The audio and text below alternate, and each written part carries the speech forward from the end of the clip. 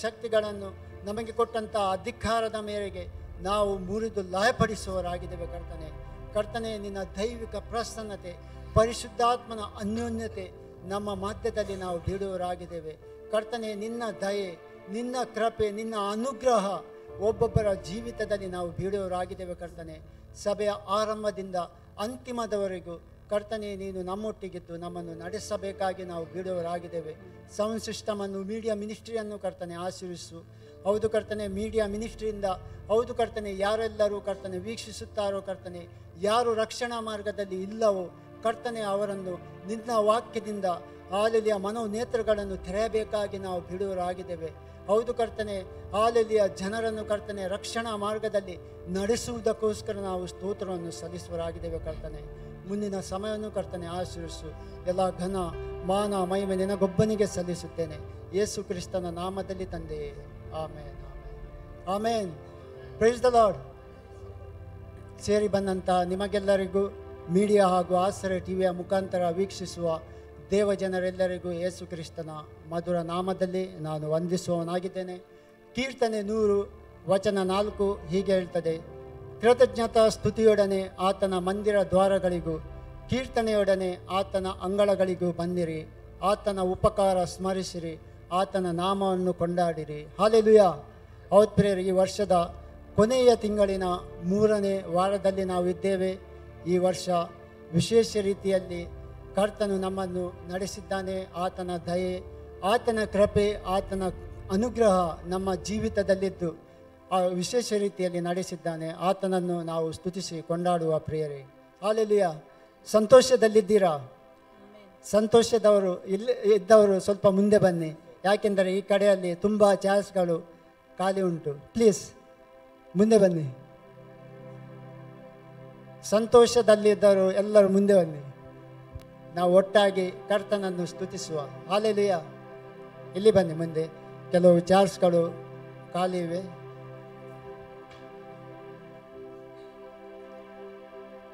ಕೀರ್ತನೆ 29 2ನೇ ವಚನ ಹೀಗೆ ಹೇಳ್ತದೆ: ಯೆಹೋವನ ನಾಮಕ್ಕೆ ಯೋಗ್ಯವಾದ ಘನವನ್ನು ಸಲ್ಲಿಸಿರಿ, ಪರಿಶುದ್ಧತ್ವವೆಂಬ ಭೂಷಣದೊಡನೆ ಯೆಹೋವನಿಗೆ ಅಡ್ಡ ಬೀಳಿರಿ. ಹೌದು ಪ್ರಿಯರೇ, ಈ ಮಧ್ಯಾಹ್ನದ ವೇಳೆಯಲ್ಲಿ ಜೀವಿಸುವ ದೇವರನ್ನು ನಾವು ಆರಾಧಿಸಲಿಕ್ಕೆ ಬಂದಿದ್ದೇವೆ ಪ್ರಿಯರೇ. ಪರಿಶುದ್ಧತೆ ಇಲ್ಲದೆ ದೇವರನ್ನು ಕಾಣಲು ಅಸಾಧ್ಯವಾಗಿದೆ. ದೇವರ ವಾಕ್ಯವು ನಮ್ಮನ್ನು ಎಚ್ಚರಿಸುತ್ತದೆ. 1ನೇ ಪೇತ್ರ 1ನೇ ಅಧ್ಯಾಯ 16ನೇ ವಚನದಲ್ಲಿ, ನಾನು ಪರಿಶುದ್ಧನಾಗಿರುವುದರಿಂದ ನೀವು ಪರಿಶುದ್ಧರಾಗಿರಿ. ಹೌದು ಪ್ರಿಯರೇ, ನಮ್ಮನ್ನು ಕರೆದಾತ ದೇವರು ಕರ್ತನು ಪರಿಶುದ್ಧನಾಗಿರುವ ಪ್ರಕಾರ ನಾವು ಕೂಡ ಪರಿಶುದ್ಧರಾಗಿರಬೇಕೆಂದು ಕರೆದಿದ್ದಾನೆ ಪ್ರಿಯರೇ. ಹಾಲೆಲೂಯಾ. ಈ ಲೋಕದ ನಡವಳಿಕೆಯನ್ನು ಅನುಸರಿಸದೆ ನೂತನ ಮನಸ್ಸನ್ನು ಹೊಂದಿಕೊಂಡು ದೇವರಿಗೆ ಮೆಚ್ಚುಗೆಯಾಗುವ ಸಜೀವ ಯಜ್ಞವನ್ನು ಅರ್ಪಿಸುವುದಕ್ಕೆ ನಮ್ಮನ್ನು ದೇವರು ಕರೆದಿದ್ದಾನೆ ಪ್ರಿಯರೇ. ಪ್ರಕಟಣೆಯ ಗ್ರಂಥ 1ನೇ ಅಧ್ಯಾಯ 6ನೇ ವಚನ ಹೀಗೆ ಹೇಳ್ತದೆ: ಯೇಸು ಕ್ರಿಸ್ತನು ನಮ್ಮನ್ನು ಪ್ರೀತಿಸಿ ತನ್ನ ರಕ್ತದ ಮೂಲಕ ನಮ್ಮ ಪಾಪಗಳಿಂದ ಬಿಡಿಸಿ ನಮ್ಮನ್ನು ತನ್ನ ತಂದೆಯಾದ ದೇವರಿಗೆ ಯಾಜಕರನ್ನಾಗಿ ಮಾಡಿದ್ದಾನೆ ಪ್ರಿಯರೇ. ಹಾಲೆಲೂಯಾ. ಕರ್ತನ ನಾಮಕ್ಕೆ ಸ್ತೋತ್ರವಾಗಲಿ. ಹಾಗೂ 8ನೇ ವಚನದಲ್ಲಿ ಅಲ್ಲಿ ಹೇಳ್ತದೆ: ಆತನು ಆದಿಯು ಅಂತ್ಯವು ವರ್ತಮಾನ ಭೂತ ಭವಿಷ್ಯತ್ ಕಾಲಗಳಿರುವವನು ಸರ್ವಶಕ್ತನಾದ ದೇವರಾಗಿದ್ದಾನೆ ಪ್ರಿಯರೇ. ಹಾಲೆಲೂಯಾ. ಈ ಸಮಯದಲ್ಲಿ ನಾವೆಲ್ಲರೂ ಎದ್ದು ನಿಂತುಕೊಂಡು ಜೀವಿಸುವ ದೇವರನ್ನು ಪೂರ್ಣ ಹೃದಯದಿಂದಲೂ, ಪೂರ್ಣ ಮನಸ್ಸಿನಿಂದಲೂ, ಪೂರ್ಣ ಶಕ್ತಿಯಿಂದಲೂ ಕರ್ತನನ್ನು ಸ್ತುತಿಸುವ ಪ್ರಿಯರೇ. ಆತನನ್ನು ಆರಾಧಿಸುವ, ಜೋರಾಗಿ ನಮ್ಮ ಕರಗಳನ್ನು ತಟ್ಟುತ್ತಾ ಸ್ತುತಿಸುವ ಪ್ರಿಯರೇ.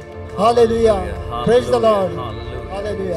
ಜೋರಾಗಿ ನಮ್ಮ ಕರಗಳನ್ನು ತಟ್ಟೋಣ, ಸ್ವಾಗತ ಮಾಡೋಣ ನಮ್ಮ ಕರ್ತಾದಿ ಕರ್ತನಿಗೆ. ಜೋರಾಗಿ ಜಯಘೋಷ ಮಾಡೋಣ. ಕಮ ಚರ್ಚ್, ಜೋರಾಗಿ ಬಾಯಿಗಳನ್ನು ತೆರೆದು ಕರಗಳನ್ನು ತಟ್ಟದ ನಮ್ಮ ರಾಜಾದಿ ರಾಜ, ಕರ್ಚ ಮಹಿಮೆ ಅನಿಸ್ತನಾದ ದೇವರನ್ನ ಸ್ವಾಗತಿಸುವ ಸಭೆಯೊಳಗೆ. ಹಾಲೆಲೂಯಾ.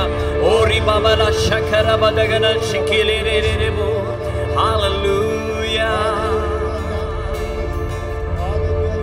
ರಾಫಾ ಯೆಹೋವಾ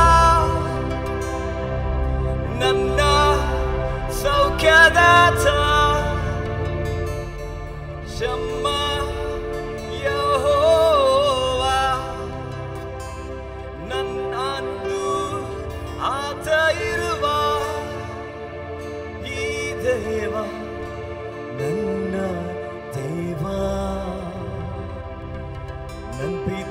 ತಾನಲ್ಲೂ ಏನಾನಂದ. ಈ ದೇವ ನನ್ನ ದೇವ, ನನ್ನ ಪಿತಾನಲ್ಲೂ ಏನಾನಂದ. ಕರಗಳ ತಟ್ಟುತ್ತಾ ಸರ್ವಶಕ್ತನಾದವ ನನ್ನ ದೇವ, ಇಲ್ಲಿಲ್ಲ ಸಾಧ್ಯವು ಒಂದು ಇಲ್ಲ. ಸರ್ವಶಕ್ತನಾದವ ನನ್ನ ದೇವ, ಇಲ್ಲಿಲ್ಲ ಸಾಧ್ಯವು ಒಂದು ಇಲ್ಲ. ಅಖಿಲಾಂಡವ ನಿರ್ಮಿಸಿದ ನನ್ನ ಪಿತಾನಲ್ಲೂ ಏನಾನಂದ. ಅಖಿಲಾಂಡವ ನಿರ್ಮಿಸಿದ ನನ್ನ ಪಿತಾನಲ್ಲೂ ಏನಾನಂದ. ಶಾಲೋ ಶಾಲೋ ಯೆಹೋವಾ ನನ್ನ ಸಮಾಧಾನ, ನಿಸ್ಸಿ ಯೆಹೋವಾ ನನ್ನ ಜಯ ಧ್ವಜವು. ಶಾಲೋ ಶಾಲೋ ಯೆಹೋವಾ ನನ್ನ ಸಮಾಧಾನ,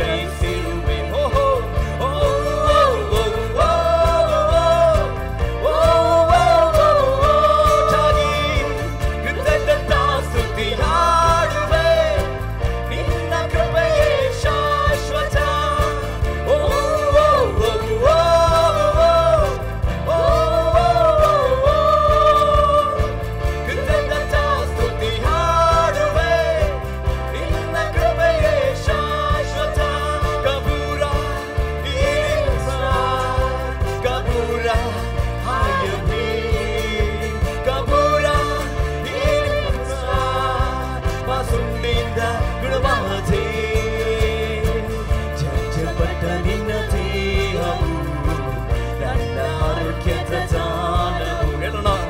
ಸೌಖ್ಯನಾದಿನು ಯೇಸುವೆ, ಸ್ವಸ್ಥತೆಯ ಅನುಗ್ರಹಿಸಿರುವೆ. ಓಹೋ ಕರಗಳನ್ನು ಎತ್ತಿ ಶರವಾಗಿ ಕೃತಜ್ಞತಾ ಸ್ತುತಿ ಹಾಡುವೆ. ನಿನ್ನ ಕೃಪೆಯೇ ಶಾಶ್ವತ.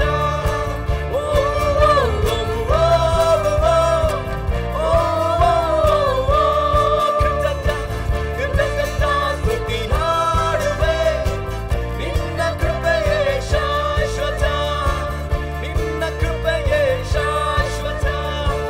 ನಿನ್ನ ಕೃಪೆಯೇ ಶಾಶ್ವತ. ಕರಗಳನ್ನ ರಾಜಾದಿರಾಜನಿಗೆ, ಮಹಿಮೆ ಅರಸನಿಗೆ ಜೋರಾಗಿ ನಾವು ತಟ್ಟೋಣ. ಏಕೆಂದ್ರೆ ಕೃಪೆ ಎಂದರೆ ನಾವು ಬದುಕಿದ್ದೇವೆ. ಕೃಪೆಯೇ ನಮ್ಮ ಜೀವಿತದಲ್ಲಿ ಶಾಶ್ವತವಾಗಿದೆ.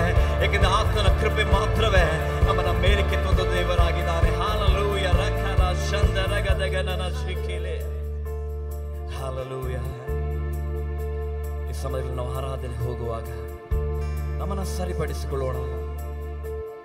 ಉತ್ತಮವಾದ ಭಾಗಕ್ಕೆ ನಾವು ಹೋಗುತ್ತಾ ಇದ್ದ ನನ್ನ ಸಹೋದರ ಸಹೋದರಿ, ದೇವರ ವಾಕ್ಯ ಹೇಳ್ತದೆ, ಆತನು ಪರಿಶುದ್ಧವಾದಂಥ ಖರ್ಚ, ನಮ್ಮ ಪ್ರತಿಯೊಬ್ಬರ ಒಡೆಯ ಆಗಿರುವ ಆಚ. ಹಾಲೆಲೂಯ. ಹಾಲೆಲೂಯ. ದೇವರ ವಾಕ್ಯದಲ್ಲಿ ಇರ್ತದೆ, ನಿಮ್ಮ ದೇವರಾದ ಯೆಹೋವನು ಕನಿಕರವುಳ್ಳ ದೇವರಾದದರಿಂದ ಆತನ ನಿಮ್ಮನ್ನು ಅಲಕ್ಷ್ಯ ಮಾಡುವುದಿಲ್ಲ ಎಂಬುದಾಗಿ ವಾಕ್ಯ ಹೇಳ್ತದೆ. ಆತನ ಪ್ರತಿಯೊಬ್ಬ ಮಕ್ಕಳ ಜೀವಿತದ ಕೂಗನ್ನಾಗಿರ್ಬೋದು, ಯಾವುದೇ ಸಮಸ್ಯೆಗಳಾಗಿರ್ಬೋದು, ಆತನು ಎಂದಿಗೂ ಅಲಕ್ಷ್ಯ ಮಾಡುವುದಿಲ್ಲ. ಯಾಕಂದ್ರೆ ದೇವರ ವಾಕ್ಯ ಹೇಳ್ತದೆ, ಮೊದಲು ಸಹೋದರ ಓದಿದ ರೀತಿಯಲ್ಲಿ, ಪಡಬೇಡ ಮಗನೇ, ನಾನು ಸಂಗಡ ಇದ್ದೇನೆ ಎಂಬುದಾಗಿ ವಾಗ್ದಾನ ಮಾಡಿದ ದೇವರು ಯಾವ ಲೋಕದಲ್ಲಿ ಸಿಕ್ಕೋದಿಲ್ಲ. ಯಾಕೆಂದ್ರೆ ನಮ್ಮ ದೇವರು ವಾಗ್ದಾನ ಮಾಡಿದ್ದಾನೆ, ನನ್ನ ಸಹೋದರ ಸಹೋದರಿ ನಿನ್ನ ಜೊತೆ ನಾನಿದ್ದೇನೆ, ಪ್ರತಿಯೊಂದು ಪರಿಸ್ಥಿತಿಗಳು ನಾನು ಇದ್ದೇನೆ ನನ್ನ ಸಹೋದರ ಸಹೋದರಿ ಎಂಬುದಾಗಿ ಕರ್ತನು ಹೇಳುತ್ತಾನೆ. ಈ ಸಮಯದಲ್ಲಿ ಕರಗಳನ್ನು ಪರಲೋಕದ ಕಡೆಗೆ ಎತ್ತಿ ಆರಾಧಿಸುವ ಆತನು ಅತಿ ಸುಂದರನಾದ ಖರ್ಚನು, ಪರಲೋಕ ಸಾಮ್ರಾಜ್ಯವನ್ನೇ ಐಶ್ವರ್ಯವನ್ನೇ ಬಿಟ್ಟು ಬಡವನಾಗಿ ಲೋಕಕ್ಕೆ ಬಂದು ನನ್ನ ನಿನ್ನ ಪಾಪಗಳನ್ನು ಒತ್ತುಕೊಂಡ ಖರ್ಚನು. ಆತನ ಆರಾಧಿಸೋಣ, ಆತನ ಮಾಡಿದ ತ್ಯಾಗವನ್ನು ನೆನೆಸಿಕೊಳ್ಳೋಣ. ಎಷ್ಟೇ ಸ್ತೋತ್ರ ಮಾಡಿದ್ದು ಕಡಿಮೆ ನನ್ನ ಸಹೋದರ ಸಹೋದರಿ. ಆತನ ಅತಿ ಮಹಿಮೆಯ ದೇವರು ಆತನಾಗಿದ್ದಾನೆ. ಓರಿ ಮಮನ ಶಾಂತಿ ಅಪ್ಪ, ನಿನ್ನ ಕರುಣೆ, ನಿನ್ನ ದಯೆಗಾಗಿ ನಾವು ಸ್ತೋತ್ರ ಮಾಡ್ತೇವಪ್ಪ. ಯಾಕಂದ್ರೆ ನೀನೇ ಎಲ್ಲವೂ ಆಗಿದೆ, ನೀನೇ ಸರ್ವವಾಗಿದೆ. ಓ ಥ್ಯಾಂಕ್ ಯು. ಕಮ ಚರ್ಚ್ ಎಲ್ಲರ ಕರಗಳ ಮೇಲೆ ಕತ್ತಿಕೊಳ್ಳ್ರಿ, ಯಾರು ಸುಮ್ಮನೆ ಇರಬೇಡ್ರಿ. ನಮ್ಮ ಪ್ರತಿಯೊಂದು ಹೃದಯದ ಕೂಗನ್ನ ಕರ್ತ ನೋಡ್ತಾ ಇದ್ದಾನೆ. ಈ ಕೋಣೆಯೊಳಗೆ ನೀನು ಹೊರಗೆ ಹೋಗುವಾಗ ವ್ಯತ್ಯಾಸ ಒಂದು, ನೀನು ಹೋಗ್ತೀಯಾ, ನೀನು ಬರೀ ಕೈಲಿ ಹೋಗುವುದು ಬೇಡ. ಕೇಳ್ಕೊಳ್ರಿ, ದೇವರು ಯಾವ ಸ್ಥಿತಿ ನಾನು ಬಂದಿದ್ದೇನೆ ದೇವ್ರೆ, ಈ ಸ್ಥಿತಿ ನಾನು ಹಿಂದಿರುಗೋದಿಲ್ಲಪ್ಪ. ಯಾಕಂದ್ರೆ ನೀನು ಹೇಳಿದ್ದೆ ನಿನ್ನ ಸ್ಥಿತಿಯನ್ನು ಬದಲಾಯಿಸ್ತೇನೆ ಎಂಬುದಾಗಿ. ಕತ್ತಲು ಹೋಗಿ ಬೆಳಕು ಬರುವ ರೀತಿಯಲ್ಲಿ ನನ್ನ ಸ್ಥಿತಿ ಈ ದಿನ ಬದಲಾಗ್ತದೆ. ಈ ಮಧ್ಯಾಹ್ನ ಜಾವದ ಸ್ಥಿತಿ ಬದಲಾಗ್ತದೆ. ಓ ರಿಖಾರ ಮಮನ ಶಾಂತಿಲಿರಿಯ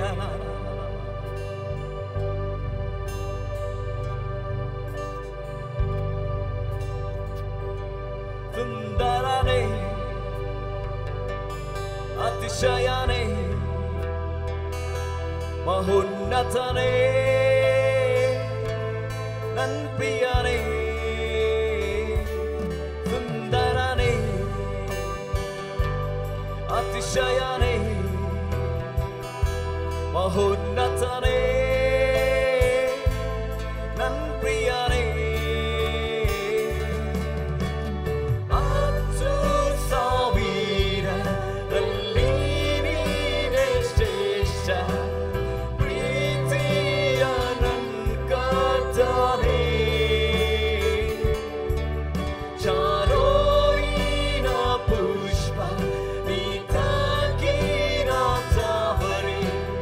ನಿನ್ನ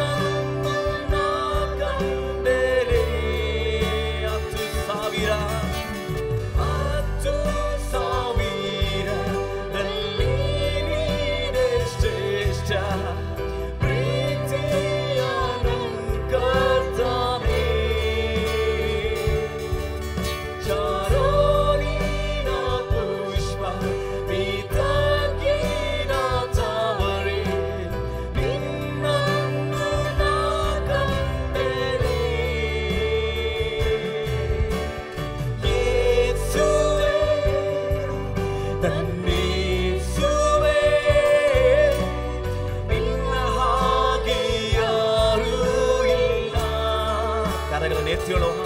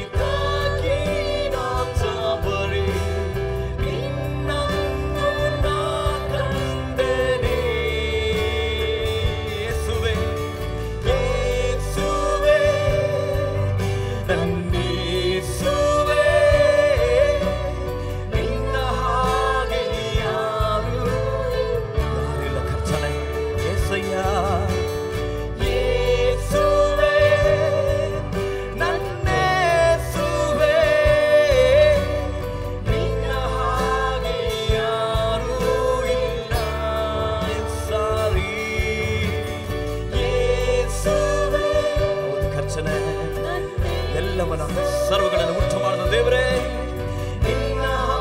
ಯಾವನು ಇಲ್ಲ ಯೇಸುವೇ, ಓಡಿಬನ ಶಕ್ತಿ ಯೇಸುವೇ, ಯೇಸುವೇ ನನ್ನ ಯೇಸುವೇ, ನಿನ್ನ ಹಾಗೆ ಯಾರೂ ಇಲ್ಲ. ನೋಡಲು ನೋಡುತ್ತ ಪ್ರೀತಿಸಲು ನಾನು ಬಯಸುವೆ, ನಿನ್ನ ನೋಡಲು ನೋಡುತ್ತ ಪ್ರೀತಿಸಲು ನಾನು ಬಯಸುವೆ.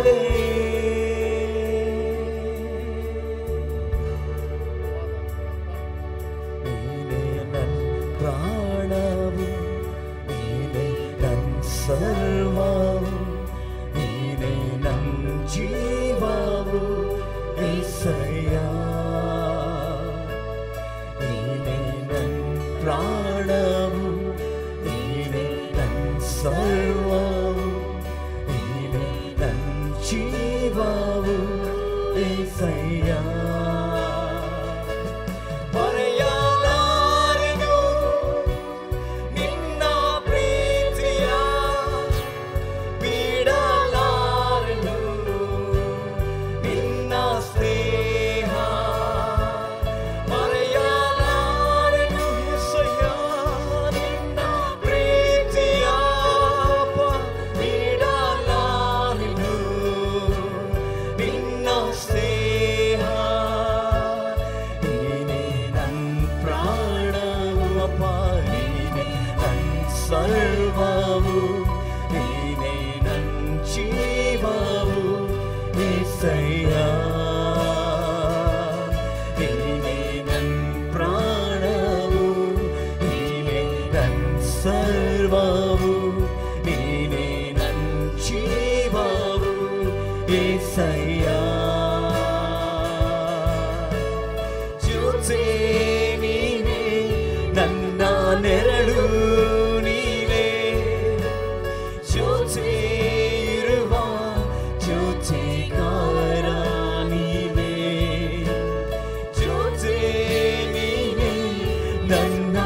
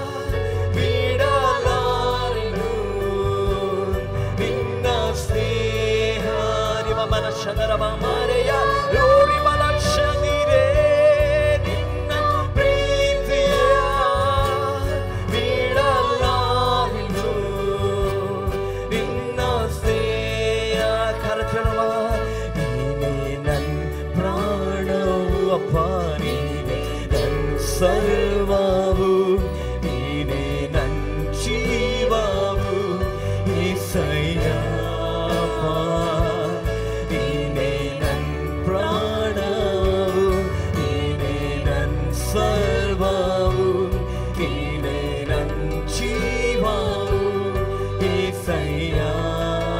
ಮಾರ್ಗ ನೀನೇ, ಮಾರ್ಗ ನೀನೇ, ಸತ್ಯ ಜೀವ ನೀನೇ, ಜೀವಿಸಲು ಆಧಾರ ನೀನೇ. ಮಾರ್ಗ ನೀನೇ, ಸತ್ಯ ಜೀವ ನೀನೇ, ಜೀವಿಸಲು ಆಧಾರ ನೀನೇ. ಬದುಕೆಲ್ಲ ಬದುಕೆಲ್ಲ ನಿನಗಾಗಿ ಜೀವಿಸುವೆ, ನಿನ್ನನ್ನೇ ಆರಾಧಿಸುವೆ. ಬದುಕೆಲ್ಲ ನಿನಗಾಗಿ ಜೀವಿಸುವೆ, ನಿನ್ನನ್ನೇ ಆರಾಧಿಸುವೆ. ಕಾಲಗಳನ್ನು ಎತ್ತಿಕೊಂಡು ಹೇಳುವ, ನಿನ್ನ ಪ್ರೀತಿಯನ್ನು ಮರೆಯುವುದಿಲ್ಲಪ್ಪ, ನಿನ್ನನ್ನು ಬಿಡುವುದಿಲ್ಲ, ನಿನ್ನ ಸ್ನೇಹನ ಬಿಡುವುದಿಲ್ಲ.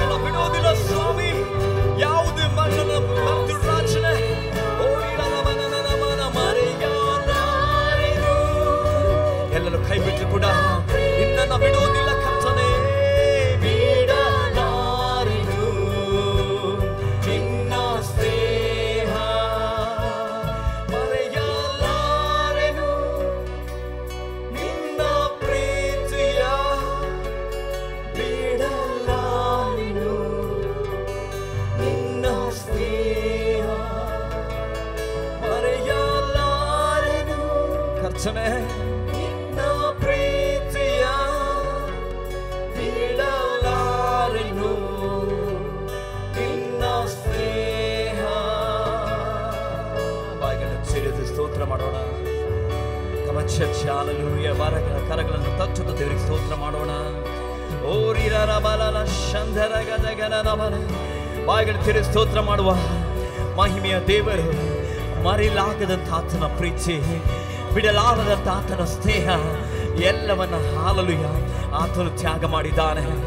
ಹಾಲಲೂಯ.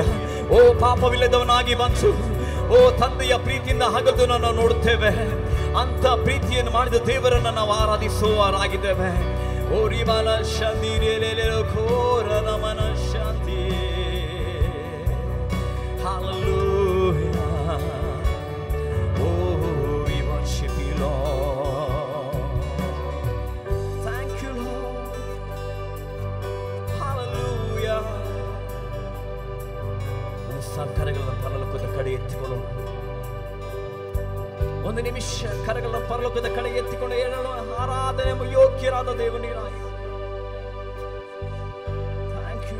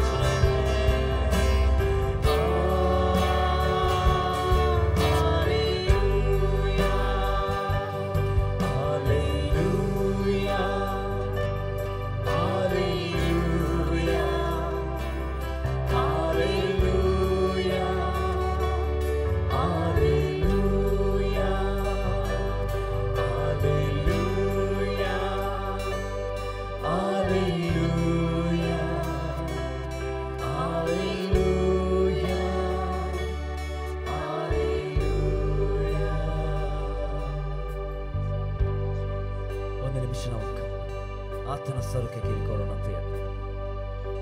ನಮ್ಮ ಮಧ್ಯದಲ್ಲಿ ಖರ್ಚಾದಿ ಖರ್ಚನಿದ್ದಾನೆ. ಕೇಳಿಕೊಂಡು ನನ್ನ ಜೊತೆ ಮಾತನಾಡಿಯ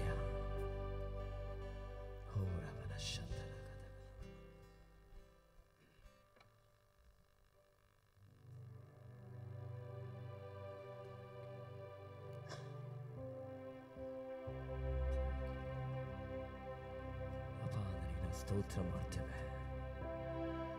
ನೀನು ಮಾಡಿದ ಎಲ್ಲ ಉಪಕಾರಗಳಿಗಾಗಿ ಸ್ತೋತ್ರಪ್ಪ. ಅವಾಗ ಕರ್ತನೆ, ಯಾಕಂದ್ರೆ ದೇವರ ನಾವು ಬದುಕಿರುವುದು ನಿನ್ನ ಕೃಪೆ ಆಗಿದೆಪ್ಪ. ನಿನಗೆ ಮಹಾನ ಮಹಿಮೆ ಗೌರವಗಳ ಸಲ್ಲಿಸ್ತೇವೆ. ನಿನ್ನ ನಮ್ಮ ಮಧ್ಯದಲ್ಲಿ ಇಳಿದು ಬಂದು ನಮ್ಮೆಲ್ಲರನ್ನ ನಿನ್ನ ಮುಟ್ಟಿಯ ಆಶೀರ್ವಾದ ಮಾಡಿದ್ದಕ್ಕಾಗಿ ಸ್ತೋತ್ರ. ದೇವರ ಮುಂದಿನ ಸಮಯ ನಿನ್ನ ವಾಕ್ಯಕ್ಕೆ ಹೋಗುವಾಗ ದಾಸರ ಜೊತೆ ನೀನು ಮಾತನಾಡಿ. ಇಲ್ಲಿ ಬಂದ ಪ್ರತಿಯೊಂದು ಸಹೋದರ ಸಹೋದರಿ ಆಶೀರ್ವಾದದಿಂದ ಇಂತಿರುವಂತೆ ಮಾಡಪ್ಪ. ಅವರ ಬಾಯಾಗಿದ್ದುಕೊಂಡು ನೀನು ಮಾತನಾಡಿ. ನೀನು ಸಂತೈಸುವ ದೇವರು, ನೀನು ಕರ್ತನೆ ಮಾರ್ಪಡದ ದೇವರು, ನೀನು ಉದ್ಧರಿಸುವಂತ ನನ್ನ ಕರ್ತನಾಗಿದ್ದೆ. ನಮ್ಮೆಲ್ಲರನ್ನ ಸಭೆಯಾಗಿ ನಿನ್ನ ಪಾದಕ್ಕೆ ನಾವು ಅಡ್ಡ ಬೀಳುತ್ತೇವಪ್ಪ. ನೀವು ಮಾತ್ರವೇ ಯೋಗ್ಯನಾದ ದೇವರು. ಎಲ್ಲ ಸ್ತುತಿ ಘನ ಮಾನ ಮಹಿಮೆ ನಿನಗೆ ನಾವು ಸಲ್ಲಿಸ್ತೇವೆ. ಯೇಸುನಾಮದಲ್ಲಿ ತಂದೆಯೇ, ಆಮೇನ್ ಆಮೇನ್. ಈ ಸಮಯದಲ್ಲಿ ನಾವು ವಾಗ್ದಾನ ವಾಕ್ಯವನ್ನು ಓದುವ ಪ್ರಿಯರೇ. 2 ಪೇತ್ರ 1ನೇ ಅಧ್ಯಾಯ 4ನೇ ವಚನ. ನಾವು ಒಟ್ಟಾಗಿ ಹೇಳುವ, ನಾನು ಲೋಕದಲ್ಲಿ ದುರಾಶೆಯಿಂದುಂಟಾದ ಕೆಟ್ಟತನಕ್ಕೆ ತಪ್ಪಿಸಿಕೊಂಡು ದೈವ ಸ್ವಭಾವದಲ್ಲಿ ಪಾಲು ಹೊಂದುವವರಾಗಬೇಕೆಂಬ ಉದ್ದೇಶದಿಂದ ದೇವರು ತನ್ನ ಪ್ರಭಾವ ಗುಣಾತಿಶಯಗಳಿಂದ ಅಮೂಲ್ಯವಾಗಿಯೂ ಉತ್ಕೃಷ್ಟವಾಗಿಯೂ ಇರುವ ವಾಗ್ದಾನಗಳನ್ನು ನನಗೆ ದಯಪಾಲಿಸಿದೆ. ನಾವು ಘೋಷಿಸುವ, ನಾನು ದೇವರ ಮಗನು ಮತ್ತು ಕರ್ತನು ನನ್ನ ನೀತಿಯೂ ಆಗಿದ್ದಾನೆ. ನಾನು ದೇವರ ಸ್ವಾಸ್ಥ್ಯವು ಮತ್ತು ದೇವರಿಗೆ ಅಮೂಲ್ಯನಾಗಿದ್ದೇನೆ. ಕರ್ತನು ನನ್ನನ್ನು ಕರೆದನು ಮತ್ತು ಆತನ ಪರಿಶುದ್ಧವಾದ ರಕ್ತದಿಂದ ನನ್ನನ್ನು ವಿಮೋಚಿಸಿದನು. ನಾನು ದೇವರ ಕಣ್ಣುಗುಡ್ಡೆಯಾಗಿದ್ದೇನೆ. ಆದದರಿಂದ ನನಗೆ ವಿರುದ್ಧವಾಗಿ ಏಳುವ ಯಾವುದೇ ಆಯುಧವು ಫಲಿಸುವುದಿಲ್ಲ. ನನಗೆ ವಿರುದ್ಧವಾಗಿ ಏಳುವ ಪ್ರತಿಯೊಂದು ನಾಲಿಗೆಯು ಖಂಡನೆಗೆ ಗುರಿಯಾಗುವಂತೆ ನಿರ್ಣಯಿಸಲ್ಪಡುವುದು. ನಾನು ಶತ್ರುವಿನ ಎಲ್ಲ ಕಾರ್ಯಗಳನ್ನು ಖಂಡಿಸುವೆನು, ಯಾಕೆಂದರೆ ನನ್ನ ಕರ್ತನು ಶತ್ರುವನ್ನು ಜಯಿಸಿದ್ದಾನೆ. ನಾನು ನನ್ನ ಕರ್ತನಿಗೆ ನಂಬಿಕಸ್ಥನಾಗಿದ್ದು ಪವಿತ್ರ ಜೀವಿತವನ್ನು ಜೀವಿಸುತ್ತಾ ಕರ್ತನ ಸೇವೆಯಲ್ಲಿ ಮತ್ತು ಆತ್ಮಿಕವಾದ ವಿಷಯಗಳಲ್ಲಿ ಆಸಕ್ತಿ ಉಳ್ಳವನಾಗಿರುವೆನು. ಯೇಸುವಿನ ನಾಮದಲ್ಲಿ ಆಮೇನ್. ಈ ಸಮಯದಲ್ಲಿ ನಾವು ಕೂತ್ಕೊಳ್ಳುವ.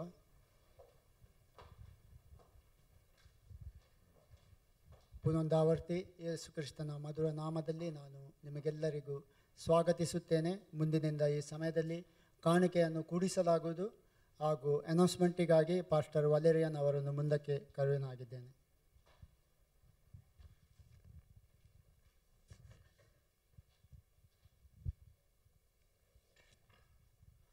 Praise the lord. ಹಲ್ಲೆಲೂಯಾ. ದೇವರ ನಾಮಕ್ಕೆ ಸ್ತೋತ್ರವಾಗಲಿ. ವಿಶೇಷವಾಗಿ ಈ 2022 ಇನ್ನು ಒಂದು ಶುಕ್ರವಾರ ನಮ್ಮ ಎದುರಿದೆ. ವಿಶೇಷವಾಗಿ ಈ ಒಂದು ಮುಂದಿನ ವಾರದಲ್ಲಿ ಪ್ರಾರ್ಥನಾ ಪೂರ್ವಕವಾಗಿ ನಾವು 2023ಕ್ಕೆ ಹೋಗುವವರಾಗಿದ್ದೇವೆ. ವಿಶೇಷವಾಗಿ ಬರುವ ಗುರುವಾರ 7:30ಯಿಂದ 9 ಗಂಟೆ ತನಕ ಈ ತಿಂಗಳ ಅಥವಾ ಈ ವರ್ಷದ ಕೊನೆಯ ನಾವು ನೋಡ್ತೇವೆ. ಈ ತಿಂಗಳ ಪ್ರಾರ್ಥನೆ ನಾವು ಮಾಡಲಿದ್ದೇವೆ. ದಯವಿಟ್ಟು ಎಲ್ಲರೂ ಬಂದು ಪ್ರಾರ್ಥನೆಯಲ್ಲಿ ಕೂಡಿ ಬರಬೇಕಾಗಿಯೂ ಕೇಳಿಕೊಳ್ಳುವರಾಗಿದ್ದೇವೆ. ಬರುವ ಗುರುವಾರ 7:30ಯಿಂದ 9 ಗಂಟೆ ತನಕ. ಅದೇ ರೀತಿಯಲ್ಲಿ 26ನೇ ತಾರೀಕು ಅಂದರೆ ಅದು ಸೋಮವಾರ ದಿವಸ, ನಾಡ್ದು ಸೋಮವಾರ ಈ ಸ್ಥಳದಲ್ಲಿ ಈ ಹಾಲ್ನಲ್ಲಿ ಇಂಗ್ಲಿಷ್ ಆರಾಧನೆಯಿಂದ ಕ್ರಿಸ್ಮಸ್ ಪ್ರೋಗ್ರಾಮ್ ನಡೆಯಲಿದೆ. ಅದರಲ್ಲಿ ಮಕ್ಕಳ ಪ್ರೋಗ್ರಾಮ್ ಕೂಡ ಇದೆ. ದಯವಿಟ್ಟು ನೀವು ಬನ್ನಿ, ಬೇರೆಯವರನ್ನು ಕರ್ಕೊಂಡು ಬನ್ನಿ. ಸಾಯಂಕಾಲ 7ರಿಂದ 9:30 ಗಂಟೆ ತನಕ, ಇದು ಬರುವ ಸೋಮವಾರದಂದು. ಹಾಗೂ ಈಗಾಗಲೇ ಹೇಳಿದಂತೆ 31ನೇ ತಾರೀಕು ಶನಿವಾರ ರಾತ್ರಿ, ಈ ಶನಿವಾರ ಅಲ್ಲ, ಬರುವ ಶನಿವಾರ ರಾತ್ರಿ 9:30ಯಿಂದ 12 ಗಂಟೆ ತನಕ ನ್ಯೂ ಇಯರ್ ಸರ್ವಿಸ್ ಇರುವುದು ಮರ್ಮರಿಸ್ ಹಾಲ್ನಲ್ಲಿ. ದಯವಿಟ್ಟು ನೀವು ಟ್ರಾನ್ಸ್ಪೋರ್ಟ್ಗಾಗಿ ಅವಶ್ಯಕತೆ ಇದ್ದರೆ ನೀವು ಸಹೋದರ ಡಾನಿಯವರನ್ನು ಕಾಲ್ ಮಾಡಬಹುದಾಗಿದೆ. ಅದೇ ರೀತಿಯಲ್ಲಿ 1ನೇ ತಾರೀಕಿನಂದು ನಾವು ಈ ಸ್ಥಳದಲ್ಲಿ 10 ಗಂಟೆಯಿಂದ 1 ಗಂಟೆ ತನಕ ಕೂಡಿ ಬರಲಿದ್ದೇವೆ. ಆ ದಿವಸ ನಮ್ಮ ಚಿಲ್ಡ್ರನ್ ಮಿನಿಸ್ಟ್ರಿಯಿಂದ, ಯೂತ್ ಮಿನಿಸ್ಟ್ರಿಯಿಂದ ವುಮನ್ಸ್ ಮಿನಿಸ್ಟ್ರಿಯಿಂದ ನಾವು ಅನೇಕ ಕಾರ್ಯಕ್ರಮಗಳನ್ನು ಆಯೋಜಿಸಿದ್ದಾರೆ. ಈಗಾಗಲೇ ಅನೇಕ ಪ್ರಾಕ್ಟೀಸ್ ಮಾಡ್ತಾ ಇದ್ದಾರೆ. ಅದೇ ರೀತಿಯಲ್ಲಿ ಸಾಕ್ಷ್ಯ ಸಮಯವಾಗಿದೆ. ದೇವರು ಈ ವರ್ಷದಲ್ಲಿ ಮಾಡಿದ ಎಲ್ಲ ಉಪಕಾರಗಳನ್ನು ಸ್ಮರಿಸುವ ದಿವಸವಾಗಿದೆ. ಅದೇ ರೀತಿಯಲ್ಲಿ ಈ ಒಂದು ಸೋಮವಾರ ಇದು ನ್ಯೂ ಇಯರ್ನಂದು ಆದಿತ್ಯವಾರ ದಿವಸ ಎಲ್ಲರೂ ಕೂಡಿ ಬರಬೇಕಾಗಿ ಕೇಳಿಕೊಳ್ಳುವರಾಗಿದ್ದೇವೆ. ಅದೇ ರೀತಿಯಲ್ಲಿ ಈ ವಾರದಲ್ಲಿ ತಮ್ಮ ಜನ್ಮ ದಿವಸ ಮತ್ತು ಆ್ಯನಿವರ್ಸರಿ ಆಚರಿಸುವರು. ಕಳೆದ ವಾರ ಸಹೋದರರು ಒಟ್ಟಾಗಿ ಎಲ್ಲರ ಹೆಸರು ಓದಿದ್ದಾರೆ.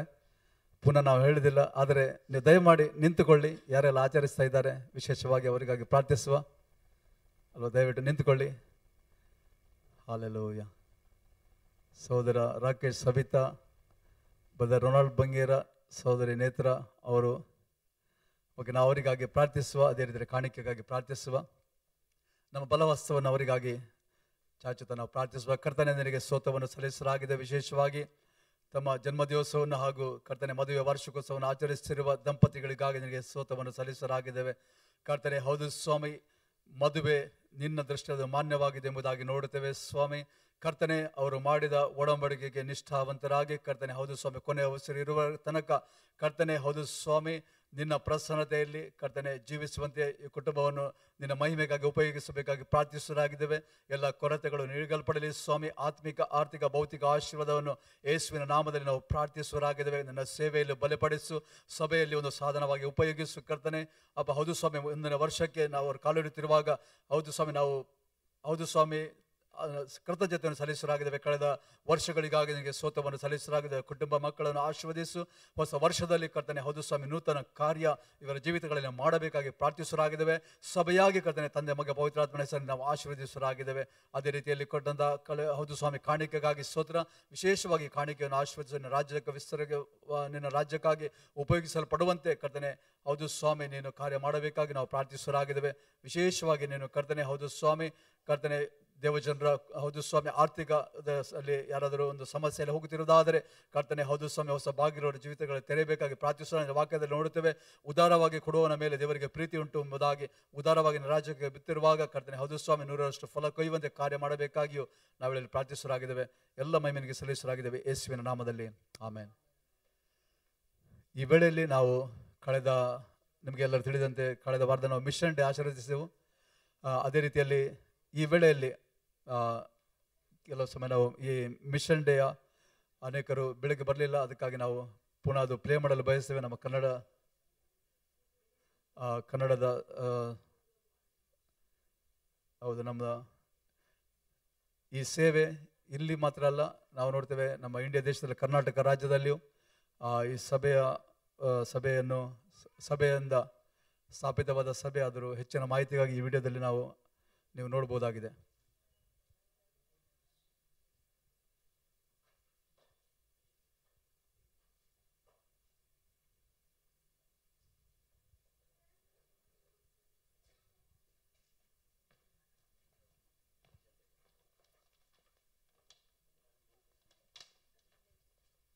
Jesus Christ.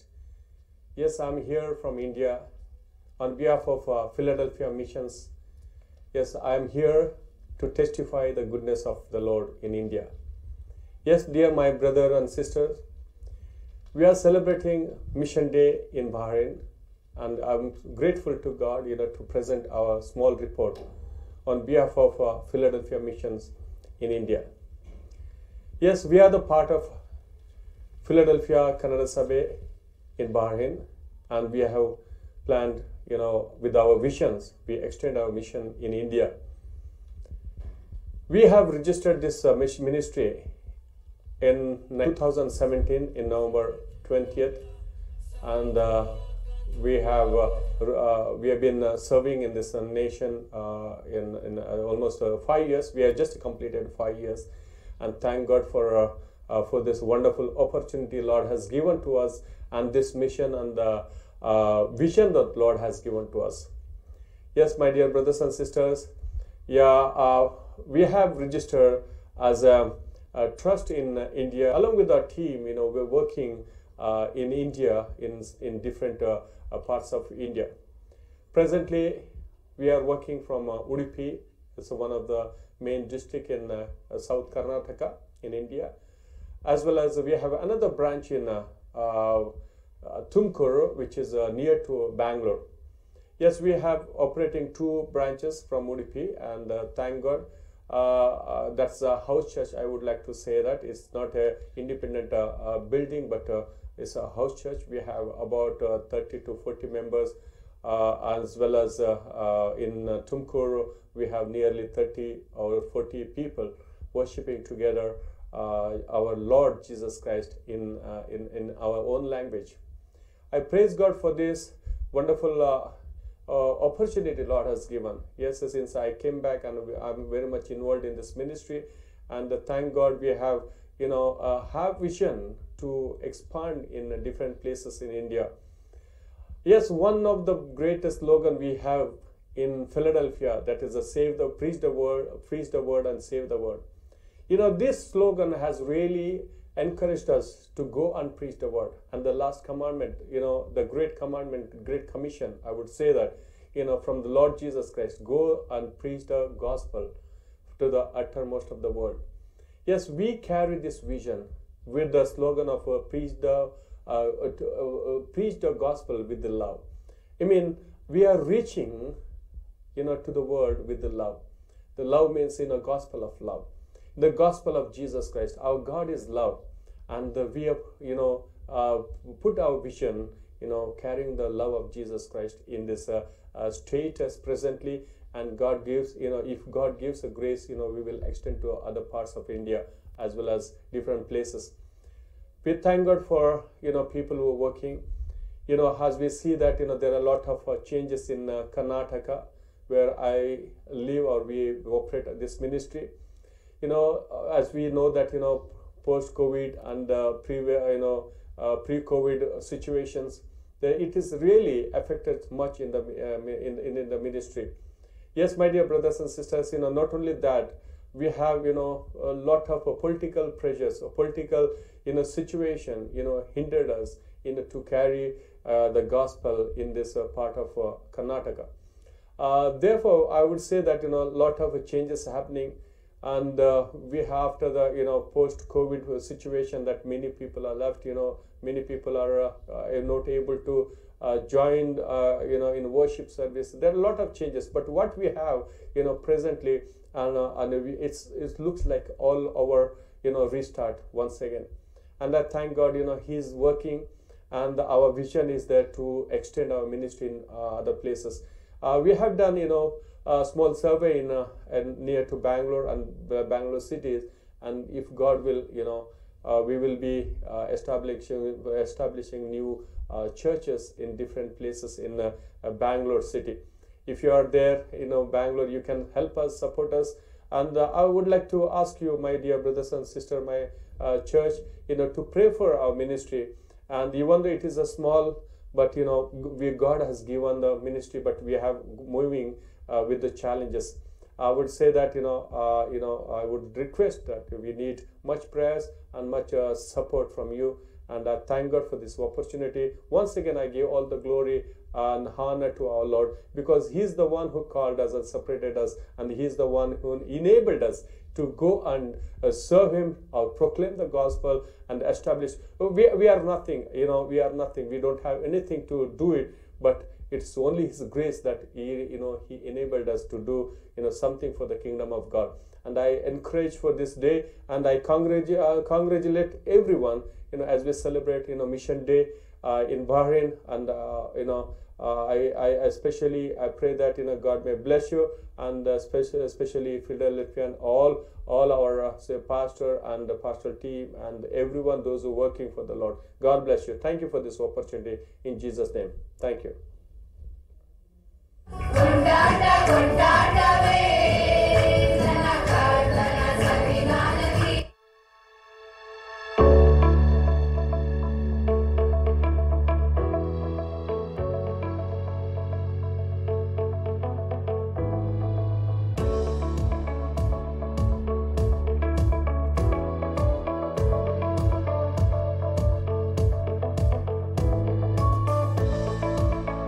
Proverbs chapter 19, verse 17.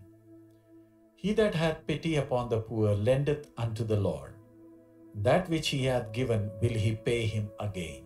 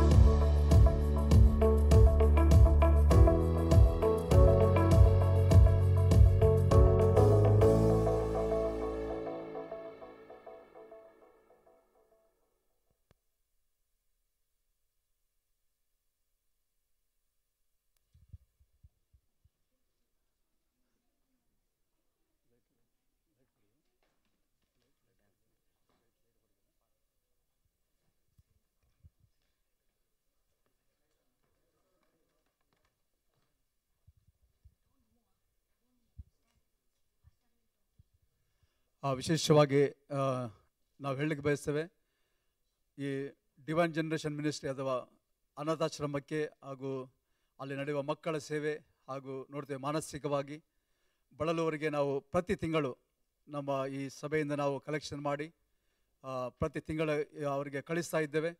ಹಾಗೂ ನೋಡ್ತೇವೆ ಆಸರೆ ಟಿ ವಿಗಾಗಿಯೂ ಕೂಡ ಈ ನೋಡ್ತೇವೆ ಕರ್ತನ ಸುವಾರ್ತೆ ಬಲವಾಗಿ ಸಾರಲ್ಪಡುತ್ತಾ ಇದೆ. ನೋಡ್ತೇವೆ ಈ ಒಂದು ಯಾರಿಗಾದರೂ ಒಂದು ವೇಳೆ ನೀವು ಕೈ ಜೋಡಿಸಲು ಬಯಸೋದಾದರಲ್ಲಿ ದಯವಿಟ್ಟು ನಮಗೆ ನೀವು ತಿಳಿಸ್ಬೋದು. ಈಗಾಗಲೇ ನೋಡ್ತಾ ಇದ್ದೇವೆ ಪ್ರೋಬ್ಸ್ 1917 ಜ್ಞಾನೋಕ್ತಿ 19:17 ನೋಡ್ತೇವೆ, ಬಡವನಿಗೆ ಸಹಾಯ ಮಾಡುವನು ಕರ್ತನಿಗೆ ಸಾಲ ಕೊಡುವನಂತೆ. ಅದೇ ರೀತಿಯಲ್ಲಿ ಯಾವಾಗ ನಾವು ಕರ್ತನಿಗೆ ಸಾಲ ಕೊಡ್ತೇವೆ ಅದಕ್ಕೆ ಪ್ರತಿ ಉತ್ತರವಾಗಿ ಕರ್ತನ ನಮ್ಮನ್ನು ಆಶೀರ್ವದಿಸೋನಾಗಿದ್ದಾನೆ. ದಯವಿಟ್ಟು ನಾವು ಈ ಒಂದು ಸೇವೆಗೆ ಕೈ ಜೋಡಿಸೋದಾದರೆ ಪ್ರತಿ ತಿಂಗಳಿಗೆ ನಾವು ಪುನಃ ಹೇಳಿ ಬಯಸ್ತೇನೆ, ಪ್ರತಿ ತಿಂಗಳು ನಾವು ಈ ಸಭೆಯಿಂದ ಈ ಸೇವೆಗೆ ನಾವು ಸಹಾಯ ಮಾಡ್ತಾ ಇದ್ದೇವೆ. ದೇವರು ನಿಮ್ಮೆಲ್ಲರನ್ನು ಆಶೀರ್ವದಿಸಲಿ.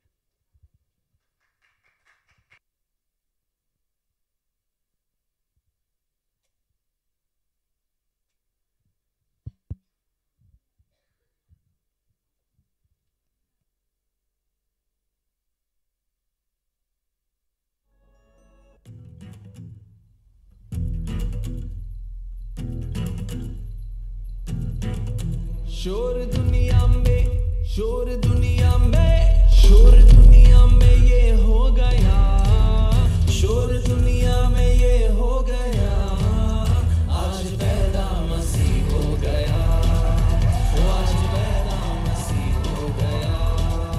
गडरिये रात में भेड़ों को चराते थे, गडरिये रात में भेड़ों को चराते थे, गडरिये रात में भेड़ों को चराते थे, गडरिये रात में भेड़ों को चराते थे।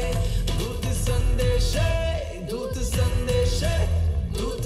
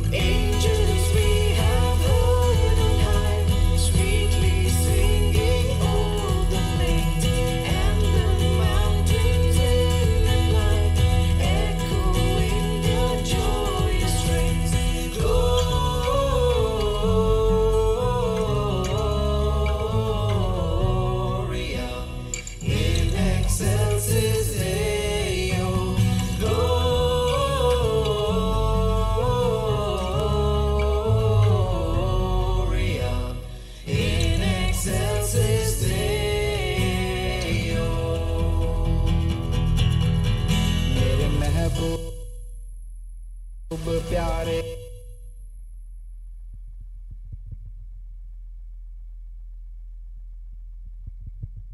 Okay, now our kids will receive the gifts from Pastor Valerian.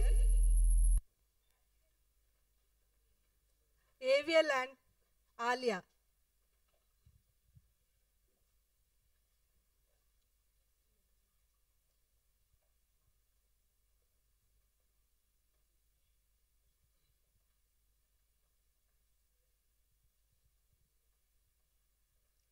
Aaron and Megan.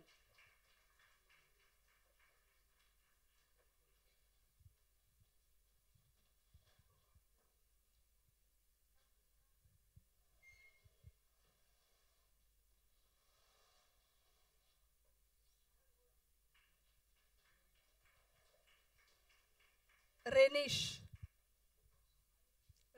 and Ayush.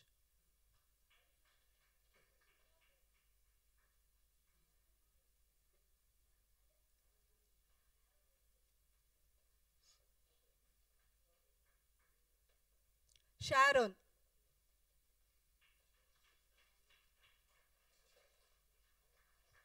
Anika.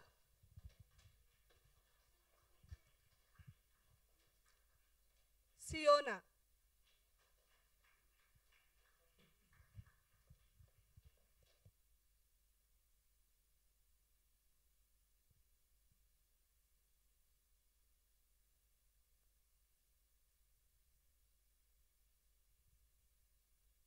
Ephraim.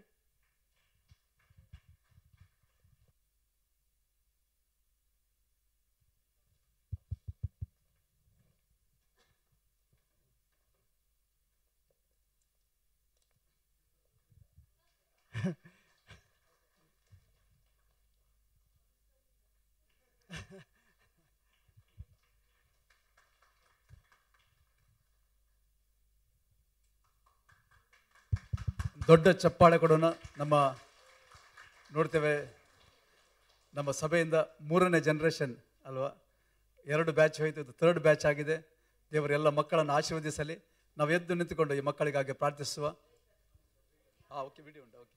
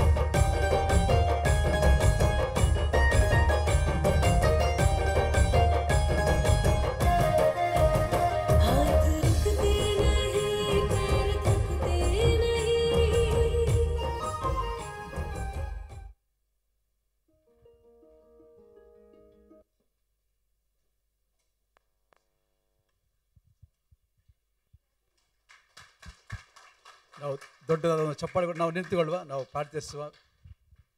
ವಿಶೇಷವಾಗಿ ನಮ್ಮ ಬಲಹಸ್ತವನ್ನು ಮಕ್ಕಳ ಕಡೆಗೆ ಚಾಚಿ ನಾವು ಪ್ರಾರ್ಥಿಸುವ. ಪರಿಶುದ್ಧನ ಮೋಹನದರೆ ಸ್ತೋತ್ರವನ್ನು ಸಲ್ಲಿಸಲಾಗಿದ್ದೇವೆ. ವಿಶೇಷವಾಗಿ ಕರ್ತನೆ ನಮ್ಮ ಸಭೆಯ ಮಕ್ಕಳಿಗಾಗಿ ನಿಮಗೆ ಸ್ತೋತ್ರವನ್ನು ಸಲ್ಲಿಸಲಾಗಿದ್ದೇವೆ. ಕರ್ತನೆ ವಿಶೇಷವಾಗಿ ನಿನ್ನ ವಾಕ್ಯದಲ್ಲಿ ನೋಡ್ತೇವೆ, ನಿನ್ನ ಮಕ್ಕಳು ಕರ್ತನಿಂದ ಶಿಕ್ಷಿತರಾಗುವರು, ಅವರ ಸಮಾಧಾನ ಬಹಳ ಎಂಬುದಾಗಿ ನೋಡುತ್ತೇವೆ. ವೇಳೆಯಲ್ಲಿ ಪ್ರಾರ್ಥಿಸಲಾಗಿದ್ದೇವೆ. ಮಕ್ಕಳು ಕರ್ತನೆ ನನ್ನ ದಯೆಯಲ್ಲಿ ಕರ್ತನೆ, ಹೌದು ಸ್ವಾಮಿ, ನೀನು ಹೇಗೆ ಜ್ಞಾನದಲ್ಲಿಯೋ ಬುದ್ಧಿಯಲ್ಲೂ ಬೆಳೆದೆಯೋ ಅದೇ ರೀತಿಯಲ್ಲಿ ಕರ್ತನೆ ಮಕ್ಕಳು ಬೆಳೆದು ಕರ್ತನೆಯ ಮಹಿಮೆಗಾಗಿ ಉಪಯೋಗಿಸಬೇಕಾಗಿ ಪ್ರಾರ್ಥಿಸಲಾಗಿದ್ದೇನೆ. ವಿಶೇಷವಾಗಿ ಈ ಮಕ್ಕಳ ಹೌದು ಸ್ವಾಮಿ ತಂದೆ ತಾಯರಿಗೋಸ್ಕರ ಸ್ತೋತ್ರವನ್ನು ಸಲ್ಲಿಸಲಾಗಿದ್ದೇವೆ. ಈ ಕುಟುಂಬದಲ್ಲಿ ನಿನ್ನ ಸಮಾಧಾನ ಶಾಂತಿ ಬೇಡುವರಾಗಿದ್ದೇವೆ ಕರ್ತನೆ. ಅಪ್ಪ ಹೌದು ಸ್ವಾಮಿ, ಈ ಮಕ್ಕಳಿಗೆ ಬೆಳೆಸಲು ಬೇಕಾದ ಜ್ಞಾನವನ್ನು ಅವರಿಗೆ ಕೊಡು ಸ್ವಾಮಿ. ಕರ್ತನೆ ಒಂದೊಂದು ಕುಟುಂಬಗಳು ಕರ್ತನೆ ಈ ಹೌದು ಸ್ವಾಮಿ ಕರ್ತನೆ ಲೋಕದಲ್ಲಿ ಬೆಳಕನ್ನು ಕುಟುಂಬಗಳಾಗಿ ನೀನು ಮಾರ್ಪಡಿಸಬೇಕಾಗಿ ಪ್ರಾರ್ಥಿಸಲಾಗಿದ್ದೇವೆ. ಎಲ್ಲ ಮಹಿಮೆನಿಗೆ ಸಲ್ಲಿಸಲಾಗಿದ್ದೇವೆ ಯೇಸುವಿನ ನಾಮದಲ್ಲಿ, ಆಮೇನ್. ನಾವು ದೊಡ್ಡದಾದ ಚಪ್ಪಾಳೆ ಕೂಡ ನಮ್ಮ ಚಿಲ್ಡ್ರನ್ ಮಿನಿಸ್ಟ್ರಿಗೆ ಸಿಸ್ಟರ್ ಮೀನಾ ಮೆನೆಜಸ್ ಹಾಗೂ ನಮ್ಮ ಸಹೋದರಿ ಸುಷ್ಮಿತಾರವರಿಗೆ, ಅದೇ ರೀತಿಯಲ್ಲಿ ನಮ್ಮ ಮಿಷನ್ ಡೇ ವಿಡಿಯೋ ಮಾಡಿದ ನಮ್ಮ ಬ್ರದರ್ ಸುನಿಲ್ ಜೇಮ್ಸ್ ಇವರಿಗೂ ನಾವು ಧನ್ಯವಾದ ಹೇಳ್ತಾ ಇದ್ದೇವೆ.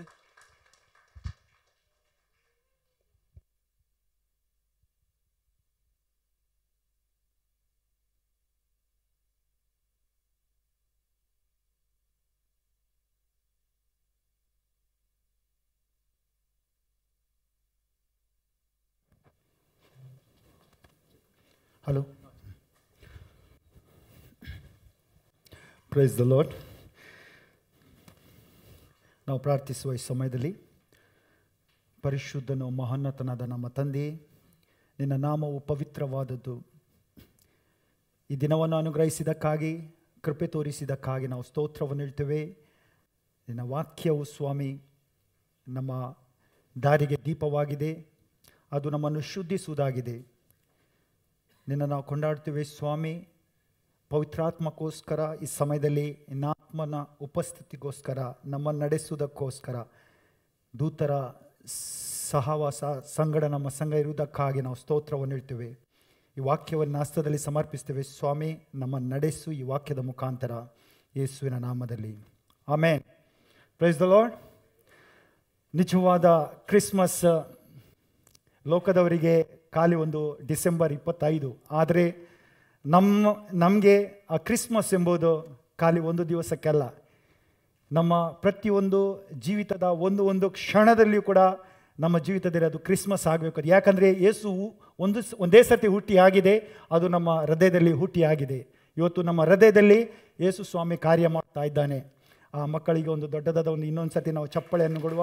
ಸಿಸ್ಟರ್ ಮೀನಾ ಮತ್ತು ಸಿಸ್ಟರಿಗೋಸ್ಕರ ಅವರು ಒಳ್ಳೆಯ ಮಕ್ಕಳನ್ನು ಉತ್ತೇಜಿಸಿದ್ದಾರೆ. ಈ ಸಮಯದಲ್ಲಿ ನಾವು ಖಾಲಿ ಸೆಲೆಬ್ರೇಷನ್ ಮಾತ್ರ ವಿಷಯದ ಒಂದು ಅಂಗವಾಗುವುದಾದರೆ, ಇನ್ನೊಂದು ಅಂಗವಾಗಿದೆ ಯೇಸುವಿನ ತೀರ್ಪಿನ ವಿಷಯವಾಗಿಯೂ ನಾವು ನೋಡಬೇಕಾಗಿದೆ. ನಾನು ಓದಲು ಬಯಸ್ತೇನೆ. ಸಿಸ್ಟರ್ ನೀವು ಓದಿ 2 ಕೊರಿಂಥಿಯನ್ 5:10 11ನೇ ವಾಕ್ಯ, 2 ವಾಕ್ಯಗಳು.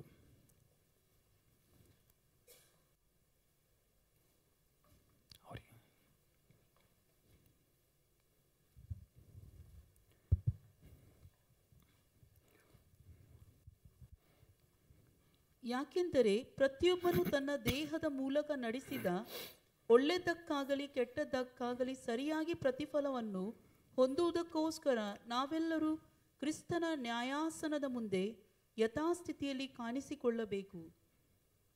ಕರ್ತನ ಭಯವು ನಮಗಿರುವುದರಿಂದ ನಾವು ಮನುಷ್ಯರನ್ನು ಒಡಂಬಡಿಸುತ್ತೇವೆ. ನಾವು ಯಥಾರ್ಥರೆಂಬುದು ದೇವರಿಗೆ ಗೊತ್ತುಂಟು, ನಿಮ್ಮ ಮನಸ್ಸಿಗೆ ಕೂಡ ಗೊತ್ತಾಗಿದೆ ಎಂದು ನಂಬಿಕೊಂಡಿದ್ದೇನೆ. ಇಲ್ಲಿ ನಾನು ಈ ವಾಕ್ಯವನ್ನು ಧ್ಯಾನಿಸುವ ಮೊದಲು ಸ್ವರ್ಗೀಯ ವಿಷಯದ ಬಗ್ಗೆ ನಾನು ಹೇಳಲು ಬಯಸ್ತೇನೆ. ಎಷ್ಟು ಜನರಿಗೆ ಸ್ವರ್ಗಕ್ಕೆ ಹೋಗಬೇಕಂತ ಆಸೆ ಇದೆ? ನಾವು ನೋಡೋದಾದರೆ ಎಲ್ಲರಿಗೂ ಆಸೆ ಇದೆ ಇಲ್ವಾ? ನಾವು ಇಲ್ಲಿ ಬಂದದ್ದು ಯಾಕೆ? ನಮ್ಮ ಒಂದೇ ಉದ್ದೇಶ, ಕಡೆಯದಾಗಿ ನಾವು ಸೇರಬೇಕು. ಎಲ್ಲಿ? ಈ ಲೋಕದಲ್ಲೆಲ್ಲ, ಈ ಆಚರಣೆಯಲ್ಲಿ ಎಲ್ಲ. ಕಡೆಯದಾಗಿ ನಾವು ಸೇರಬೇಕು ಎಲ್ಲಿ ಕ್ರಿಸ್ತನ ಸಿಂಹಾಸನವಿದೆಯೋ, ಕ್ರಿಸ್ತ ಎಲ್ಲಿದ್ದಾನೋ ಆತನ ಒಟ್ಟಿಗೆ ನಾವು ಸೇರಬೇಕಾಗಿದೆ. ಇದು ಈ ವಿಷಯದಲ್ಲಿ ತುಂಬ ನಾನು ಮಾತ್ರ ಅಲ್ಲ, ನೀವು ಡೇ ಬೈ ಡೇ ಒಂದು ಸಂಶೋಧನೆಯನ್ನು ಮಾಡಬೇಕು, ಡೀಪ್ ಒಂದು ಏನು ಹೇಳ್ತಾರೆ ರಿಸರ್ಚನ್ನು ಮಾಡಬೇಕು. ಈಗ ನಾವು ನೋಡುವ ಸ್ವರ್ಗದಲ್ಲಿ ಏನಿದೆ, ನಾವು ಯಾವಾಗಲೂ ಕೇಳ್ತೇವೆ ಸ್ವರ್ಗ ಸ್ವರ್ಗ ಅಂತ, ನಾವು ಓದಿದ್ದೇವೆ ಬೈಬಲಲ್ಲಿ. ಆದರೆ ನಮ್ಮ ಮನಸ್ಸಿನಲ್ಲಿ ಎಷ್ಟು ಜನರು ಈ ಸ್ವರ್ಗದ ವಿಷಯದಲ್ಲಿ ನಾವು ಧ್ಯಾನಿಸಿದ್ದೇವೆ? ಇದೊಂದು ಆಶ್ಚರ್ಯಕರವಾದ ಒಂದು ಸಂಗತಿ. ನಾವು ಇದನ್ನು ಏನು ಮಾಡಬೇಕು? ಈ ಸ್ವರ್ಗದ ಸಂದೇಶವನ್ನು ದಿನ ರಾತ್ರಿ ನಾವು ಧ್ಯಾನ ಮಾಡಬೇಕಾಗಿದೆ. ಸ್ವರ್ಗಕ್ಕೆ ಹೋಗುವುದು ಇದು ದೊಡ್ಡ ವಿಷಯ ಅಲ್ಲ, ಎಲ್ಲರೂ ಹೋಗ್ತಾರೆ. ಆದರೆ ಈ ಸ್ವರ್ಗಕ್ಕೆ ಹೋಗಲು ಇಲ್ಲಿ 3 ಸಂಗತಿಗಳು ಮಾತ್ರ ಒಂದು ಭಯಾನಕ ಸಂಗತಿಯಾಗಿದೆ. ಈ 3 ಸಂಗತಿಗಳ ವಿಷಯವಾಗಿ ನಾವು ಇದು ಒಂದು ಮಹತ್ವವುಳ್ಳದ ಸಂಗತಿ. ನಾವು ಇದರ ವಿಷಯವಾಗಿ ತುಂಬ ಧ್ಯಾನಿಸಬೇಕಾಗಿದೆ. ಇಲ್ಲಿ ನಾವು ನೋಡುವ ಪ್ರಕಟಣೆ 15:5-6, ಪ್ರಕಟಣೆ ರೆವಲ್ಯೂಷನ್ 15:5-6.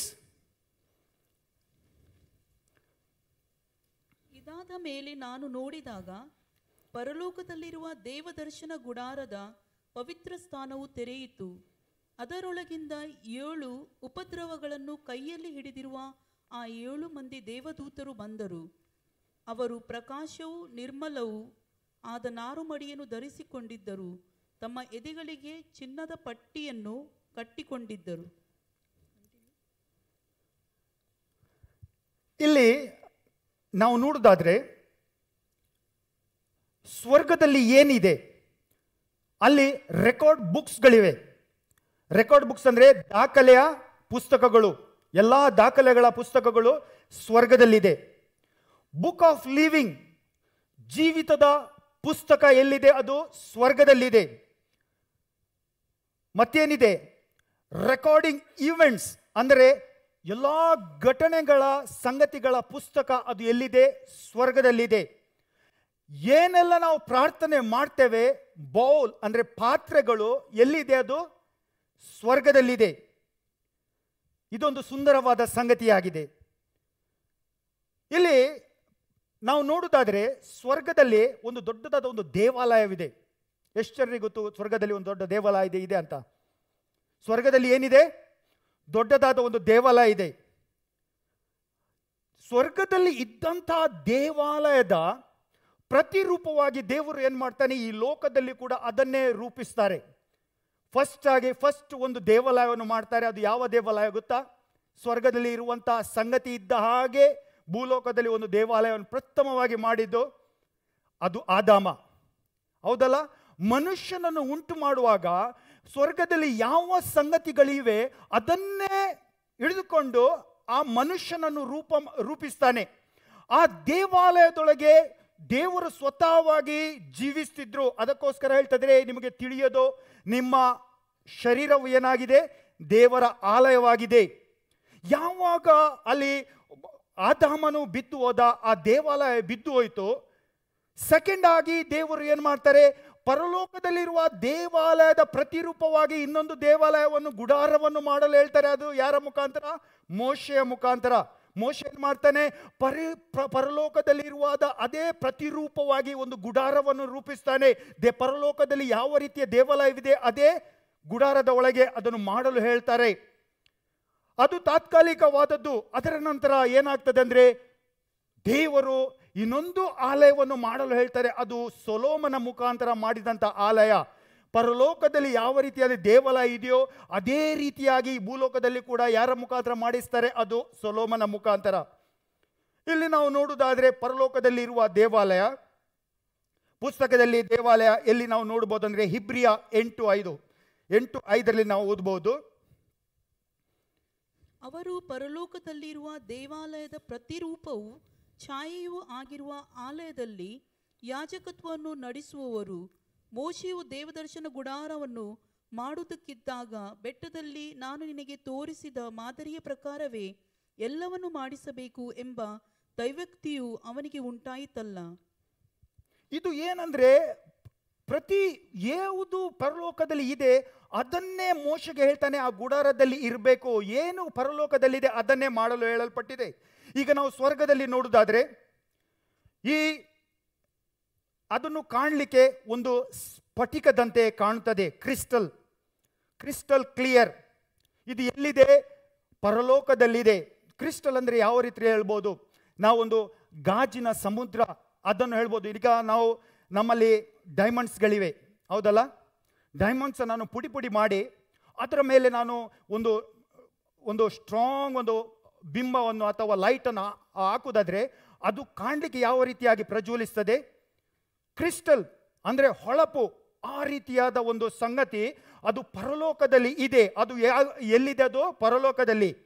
ಅದು ಎಲ್ಲಿದೆ ಅಂದರೆ ಸಿಂಹಾಸನದ ಕೋಣೆ, ಥ್ರೋನ್ ರೂಮ್ ಆಫ್ ಗಾಡ್. ಇದು ಬಂಗಾರದಲ್ಲ, ಕ್ರಿಸ್ಟಲ್ ಕ್ಲಿಯರ್. ಒಂದು ಡೈಮಂಡ್ನ ಅದು ಪ್ರತಿಬಿಂಬ ಯಾವ ರೀತಿಯಲ್ಲಿ ಹೊಳಪು ಉಂಟಾಗ್ತದೆ ಆ ರೀತಿಯಾದ ಯಾವುದೋ ಒಂದು ಸಮುದ್ರದಾಗಿ ಅದು ಕಾಣುವಂಥದ್ದು. ಇಲ್ಲಿ ನಾವು ನೋಡ್ಬೋದು, ಇದು ಅದರ ಪ್ರತಿಬಿಂಬ. ಯಾರ ಪ್ರತಿಬಿಂಬ ಅಂದರೆ ದೇವರ ಮಹಿಮೆ ಯಾವಾಗ ಅದರ ಮೇಲೆ ಬೀಳ್ತದೋ ಅದು ಹೊಳಪನ್ನು ನೀಡಲು ಅಥವಾ ಸ್ಫಟಿಕದಂತೆ ಪ್ರಜ್ವಲಿಸುವಂಥದ್ದನ್ನು ನಾವು ನೋಡ್ಬೋದು. ಇಲ್ಲಿ ನಾವು ನೋಡುವ ಆಕಾಶದಲ್ಲಿ ಒಂದು ಅದ್ಭುತವಾದ ಸಂಗತಿಗಳಿವೆ. ಡಿಫ್ರೆಂಟ್ ಕಲರ್ಸ್ಗಳಿವೆ. ಇಲ್ಲಿ ಮುಗಿಲು ಬಿಲ್ಲು ಅಥವಾ ನಾವು ಕಾಮನ ಬಿಲ್ಲು ಅಂತ ಹೇಳ್ತೇವೆ, ಆ ರೀತಿಯಾದ ಕಲರ್ಸ್ಗಳು. ಇಲ್ಲಿ ದೇವರ ಸಿಂಹಾಸನವಿದೆ. ಎಲ್ಲಿ ದೇವರ ಒಂದು ಥ್ರೋನ್ ರೂಮ್ ಅಂತ ಹೇಳ್ತಾರೆ ಆ ಸ್ಥಳದಲ್ಲಿದೆ. ಆದರೆ ಇದು ಕಾಲಕ್ರಮೇಣಕ್ಕೆ ಅದು ಏನಾಗ್ತದೆ ಅಂದರೆ ಅದರ ಬಣ್ಣವು ಬದಲಾಗುವುದನ್ನು ನಾವು ನೋಡ್ಬೋದು. ಯಾವಾಗ ಅಲ್ಲಿ ಎಸೆಕಿಯಲನ್ನು ನೋಡ್ತಾನೆ, ಎಸೆಕಿಯಲನ್ನು ನೋಡುವಾಗ ಅದು ಯಾವ ಕಲರ್ನಲ್ಲಿ ಇರ್ತದೆ ಅಂದರೆ ನೀಲಮಣಿ. ಆ ನೀಲಿ ಬಣ್ಣದ ನೀಲಮಣಿಯಂತೆ ಅದೊಂದು ಪ್ರೆಷಸ್ ಸ್ಟೋನು. ಆ ಕಲರ್ನಲ್ಲಿ ಆತನು ನೋಡ್ತಾನೆ. ಆ ದರ್ಶನದ ಮುಖಾಂತರ ಎಸೆಕಿಯಲನಿಗೆ ಆತನು ತೋರಿಸ್ತಾನೆ. ಆದರೆ ಅದೇ ಸಿಂಹಾಸನವನ್ನು ಕಾಲಕ್ರಮೇಣದಲ್ಲಿ ನಾವು ನೋಡುವುದಾದ್ರೆ ಅಲ್ಲಿ ದಾನಿಯೇಲನು ಕೂಡ ಅದನ್ನೇ ನೋಡ್ತಾನೆ. ದಾನಿಯೇಲನು ನೋಡುವಾಗ ಅದೇ ನೀಲಮಣಿ ಅದು ಇದ್ದಂತಹ ಸಿಂಹಾಸನವು ಬೆಂಕಿಯ ಅಗ್ನಿಯ ರೂಪದಲ್ಲಿ ಅದು ಬದಲಾಗುವುದನ್ನು ಆತನು ನೋಡ್ತಾನೆ. ಯಾಕಂದರೆ ದೇವರ ಪ್ರಭಾವವು, ಆತನ ಪ್ರತಿಬಿಂಬವು ಅಂದರೆ ಅದರ ಬೆಳಕು ಯಾವ ರೀತಿ ಅದರ ಮೇಲೆ ಬೀಳ್ತದೋ ಅದು ನೀಲಮಣಿ ಕಲ್ಲರಿದ್ದಂಥದ್ದು ಅದು ಬೆಂಕಿಯ ಅಗ್ನಿಯ ರೂಪದಲ್ಲಿ ಅದನ್ನು ಬದಲಾಗುವುದು ಅದೇ ಸಿಂಹಾಸನ. ಅದನ್ನೇ ನಾವು ನೋಡುವಾಗ ಇನ್ನೊಂದು ಕಡೆಯಲ್ಲಿ ನಾವು ಬರುವಾಗ ಅದೇ ಸಿಂಹಾಸನವು ಬಿಳಿ ಬಣ್ಣಕ್ಕೆ ಅದು ಮಾರ್ಪಡುವುದನ್ನು ನೋಡ್ಬೋದು. ಯಾವಾಗ ಯೋಹನ್ನನು ನೋಡ್ತಾನ ಆ ಸಿಂಹಾಸನವು ಯಾವ ರೀತಿಯಲ್ಲಿ ಮಾರ್ಪಡ್ತದೆ, ಬಿಳಿ ಬಣ್ಣಕ್ಕೆ ಅದು ಬದಲಾಗುವುದನ್ನು ನಾವು ನೋಡ್ಬೋದು. ಇಲ್ಲಿ ನಾವು ನೋಡುವ ಅಲ್ಲಿ ದೇವರ ಉಪಸ್ಥಿತಿ ಮತ್ತು ಅದು ದೇವರ ಮಹಿಮೆ, ಆ ದೇವರ ಬೆಳಕು ಯಾವಾಗ ಅದರ ಮೇಲೆ ಬೀಳ್ತದೋ ನೀಲಮಣಿಯಿಂದ ಬೆಂಕಿಯ ಪರಿವರ್ತನೆ, ಬೆಂಕಿಯಿಂದ ಅದು ಬಿಳಿ ಬಣ್ಣಕ್ಕೆ ಅದು ಪರಿವರ್ತನೆ ಅದೇ ಸಿಂಹಾಸನ. ಯಾಕಂದರೆ ಅದು ದೇವರ ಪ್ರಭಾವ, ದೇವರ ಬೆಳಕು ಅದರ ಮೇಲೆ ಬೀಳುವಾಗ. ಇಲ್ಲಿ ನಾವು ನೋಡುವ ಈ ಸಿಂಹಾಸನವನ್ನು ಹೊತ್ತಿಕೊಂಡು ಹೋಗುವವರು 4 ಕೆರೂಬಿಯರು. ಅವರ ಭುಜಗಳ ಮೇಲೆ ಅದನ್ನು ಎತ್ತುಕೊಂಡು ಹೋಗ್ತಾರೆ. ನಾವು ಎಲ್ಲಿ ಎಸೆಕಿಯಲ್ ಚಾಪ್ಟರ್ 1ನೇ ಅಧ್ಯಾಯ ಮತ್ತು ಎಸೆಕಿಯಲ್ ಚಾಪ್ಟರ್ 8ನೇ ಅಧ್ಯಾಯ ಮತ್ತು ಎಸೆಕಿಯಲ್ ಚಾಪ್ಟರ್ 10ನೇ ಅಧ್ಯಾಯವನ್ನು ನಾವು ಪರಿಪೂರ್ಣವಾಗಿ ಸೂಕ್ಷ್ಮವಾಗಿ ಧ್ಯಾನಿಸುವುದಾದರೆ, ಒಳ್ಳೆ ರೀತಿಯಲ್ಲಿ ಓದುವುದಾದರೆ ಅದರ ವಿಷಯದಲ್ಲಿ ನಮಗೆ ಪೂರ್ಣವಾಗಿ ಅಲ್ಲಿ ತಿಳಿಯುತ್ತದೆ. ಇಲ್ಲಿ ಎಸೆಕಿಯಲ್ 10 ಇದರ ಈ ಸಿಂಹಾಸನದ ಮೇಲೆ ಎಸೆಕಿಯಲ್ ನೋಡುವಾಗ ಈ ಕೆರೂಬಿಗಳ ಭುಜಗಳ ಮೇಲೆ ಆತನನ್ನು ಹೊತ್ತುಕೊಂಡು ಹೋಗುವುದನ್ನು ನಾವು ಅಲ್ಲಿ ನೋಡಬಹುದು. ಅದರ ಮೇಲೆ ನಮ್ಮ ದೇವರು ಏನು ಮಾಡ್ತಾರೆ, ಒಂದು ಸವಾರಿಯನ್ನು ಮಾಡುವುದನ್ನು ನಾವು ನೋಡಬಹುದು. ಗಾಳಿಯ ರೆಕ್ಕೆಗಳು, ಕೆರೂಬಿಗಳ ರೆಕ್ಕೆಗಳ ಆ ವೇಗದಲ್ಲಿ ಆತನು ಅಲ್ಲಿಂದ ಹೊರಡುವುದನ್ನು ನಾವು ನೋಡಬಹುದು. ಇಲ್ಲಿ ನಾವು ನೋಡುವ ಉತ್ತರದಿಂದ ಬರುವಂತಹ ಸುಂಟರ ಗಾಳಿಯ ಮಧ್ಯದಲ್ಲಿ ಆತನು ದೇವರು ಏನು ಮಾಡ್ತಾ ಇದ್ದಾರೆ, ಅಲ್ಲಿ ಹಾರಾಡುವುದನ್ನು ನಾವು ನೋಡಬಹುದು. ನಾವು ಎಸೆಕಿಯಲ್ ಚಾಪ್ಟರ್ ಅನ್ನು ನಾವು ಓದುವಾಗ ಅಲ್ಲಿ ನಮಗೆ ಸಿಗ್ತದೆ. ಈ ಕೆರೂಬಿಯರ ಮಧ್ಯದಲ್ಲಿ ಚಕ್ರಗಳಿವೆ. 1 ಚಕ್ರ, 2 ಚಕ್ರ, 3 ಚಕ್ರ, 4 ಚಕ್ರ. 1 ಚಕ್ರ ಎಸೆಕಿಯಲ್ ಹೇಳಿದ ಪ್ರಕಾರ ತಿರುಗುವುದನ್ನು ನೋಡಬಹುದು. ಅದರ ವಿಷಯದಲ್ಲಿ ಹೇಳಲ್ಪಟ್ಟಿದೆ ಗರಗರ ಗರಗರ ಅಂತ. 1 ಚಕ್ರ ತಿರುಗಲು ಶುರು ಮಾಡಿದಾಗ 2ನೇ ಚಕ್ರ ಗರಗರ ಗರಗರ, 3ನೇ ಚಕ್ರ ಗರಗರ ಗರ, 4ನೇ ಚಕ್ರ ಗರಗರ. ಅದೇ ರೀತಿಯಲ್ಲಿ ಎಲ್ಲ ಚಕ್ರಗಳು, ಅದರ ಮಧ್ಯದಲ್ಲಿರುವಂಥ ಚಕ್ರಗಳು ದೇವರ ಸಿಂಹಾಸನವನ್ನು ಹೊತ್ತುಕೊಂಡು ಹೋಗುವುದನ್ನು ನಾವು ಅಲ್ಲಿ ನೋಡಬಹುದು. ಈ 4 ಕಿರುಬಿಯರ ಮಧ್ಯದಲ್ಲಿ, ಅದರ ವಿಂಗ್ಸ್ಗಳ ಮಧ್ಯದಲ್ಲಿ ದೇವರು ಹಾರಾಡುವುದನ್ನು ನಾವು ನೋಡಬಹುದು. ಆ ಜೀವಿಗಳ ಮುಖಗಳು ಕಾಣಲಿಕ್ಕೆ ಡಿಫ್ರೆಂಟ್.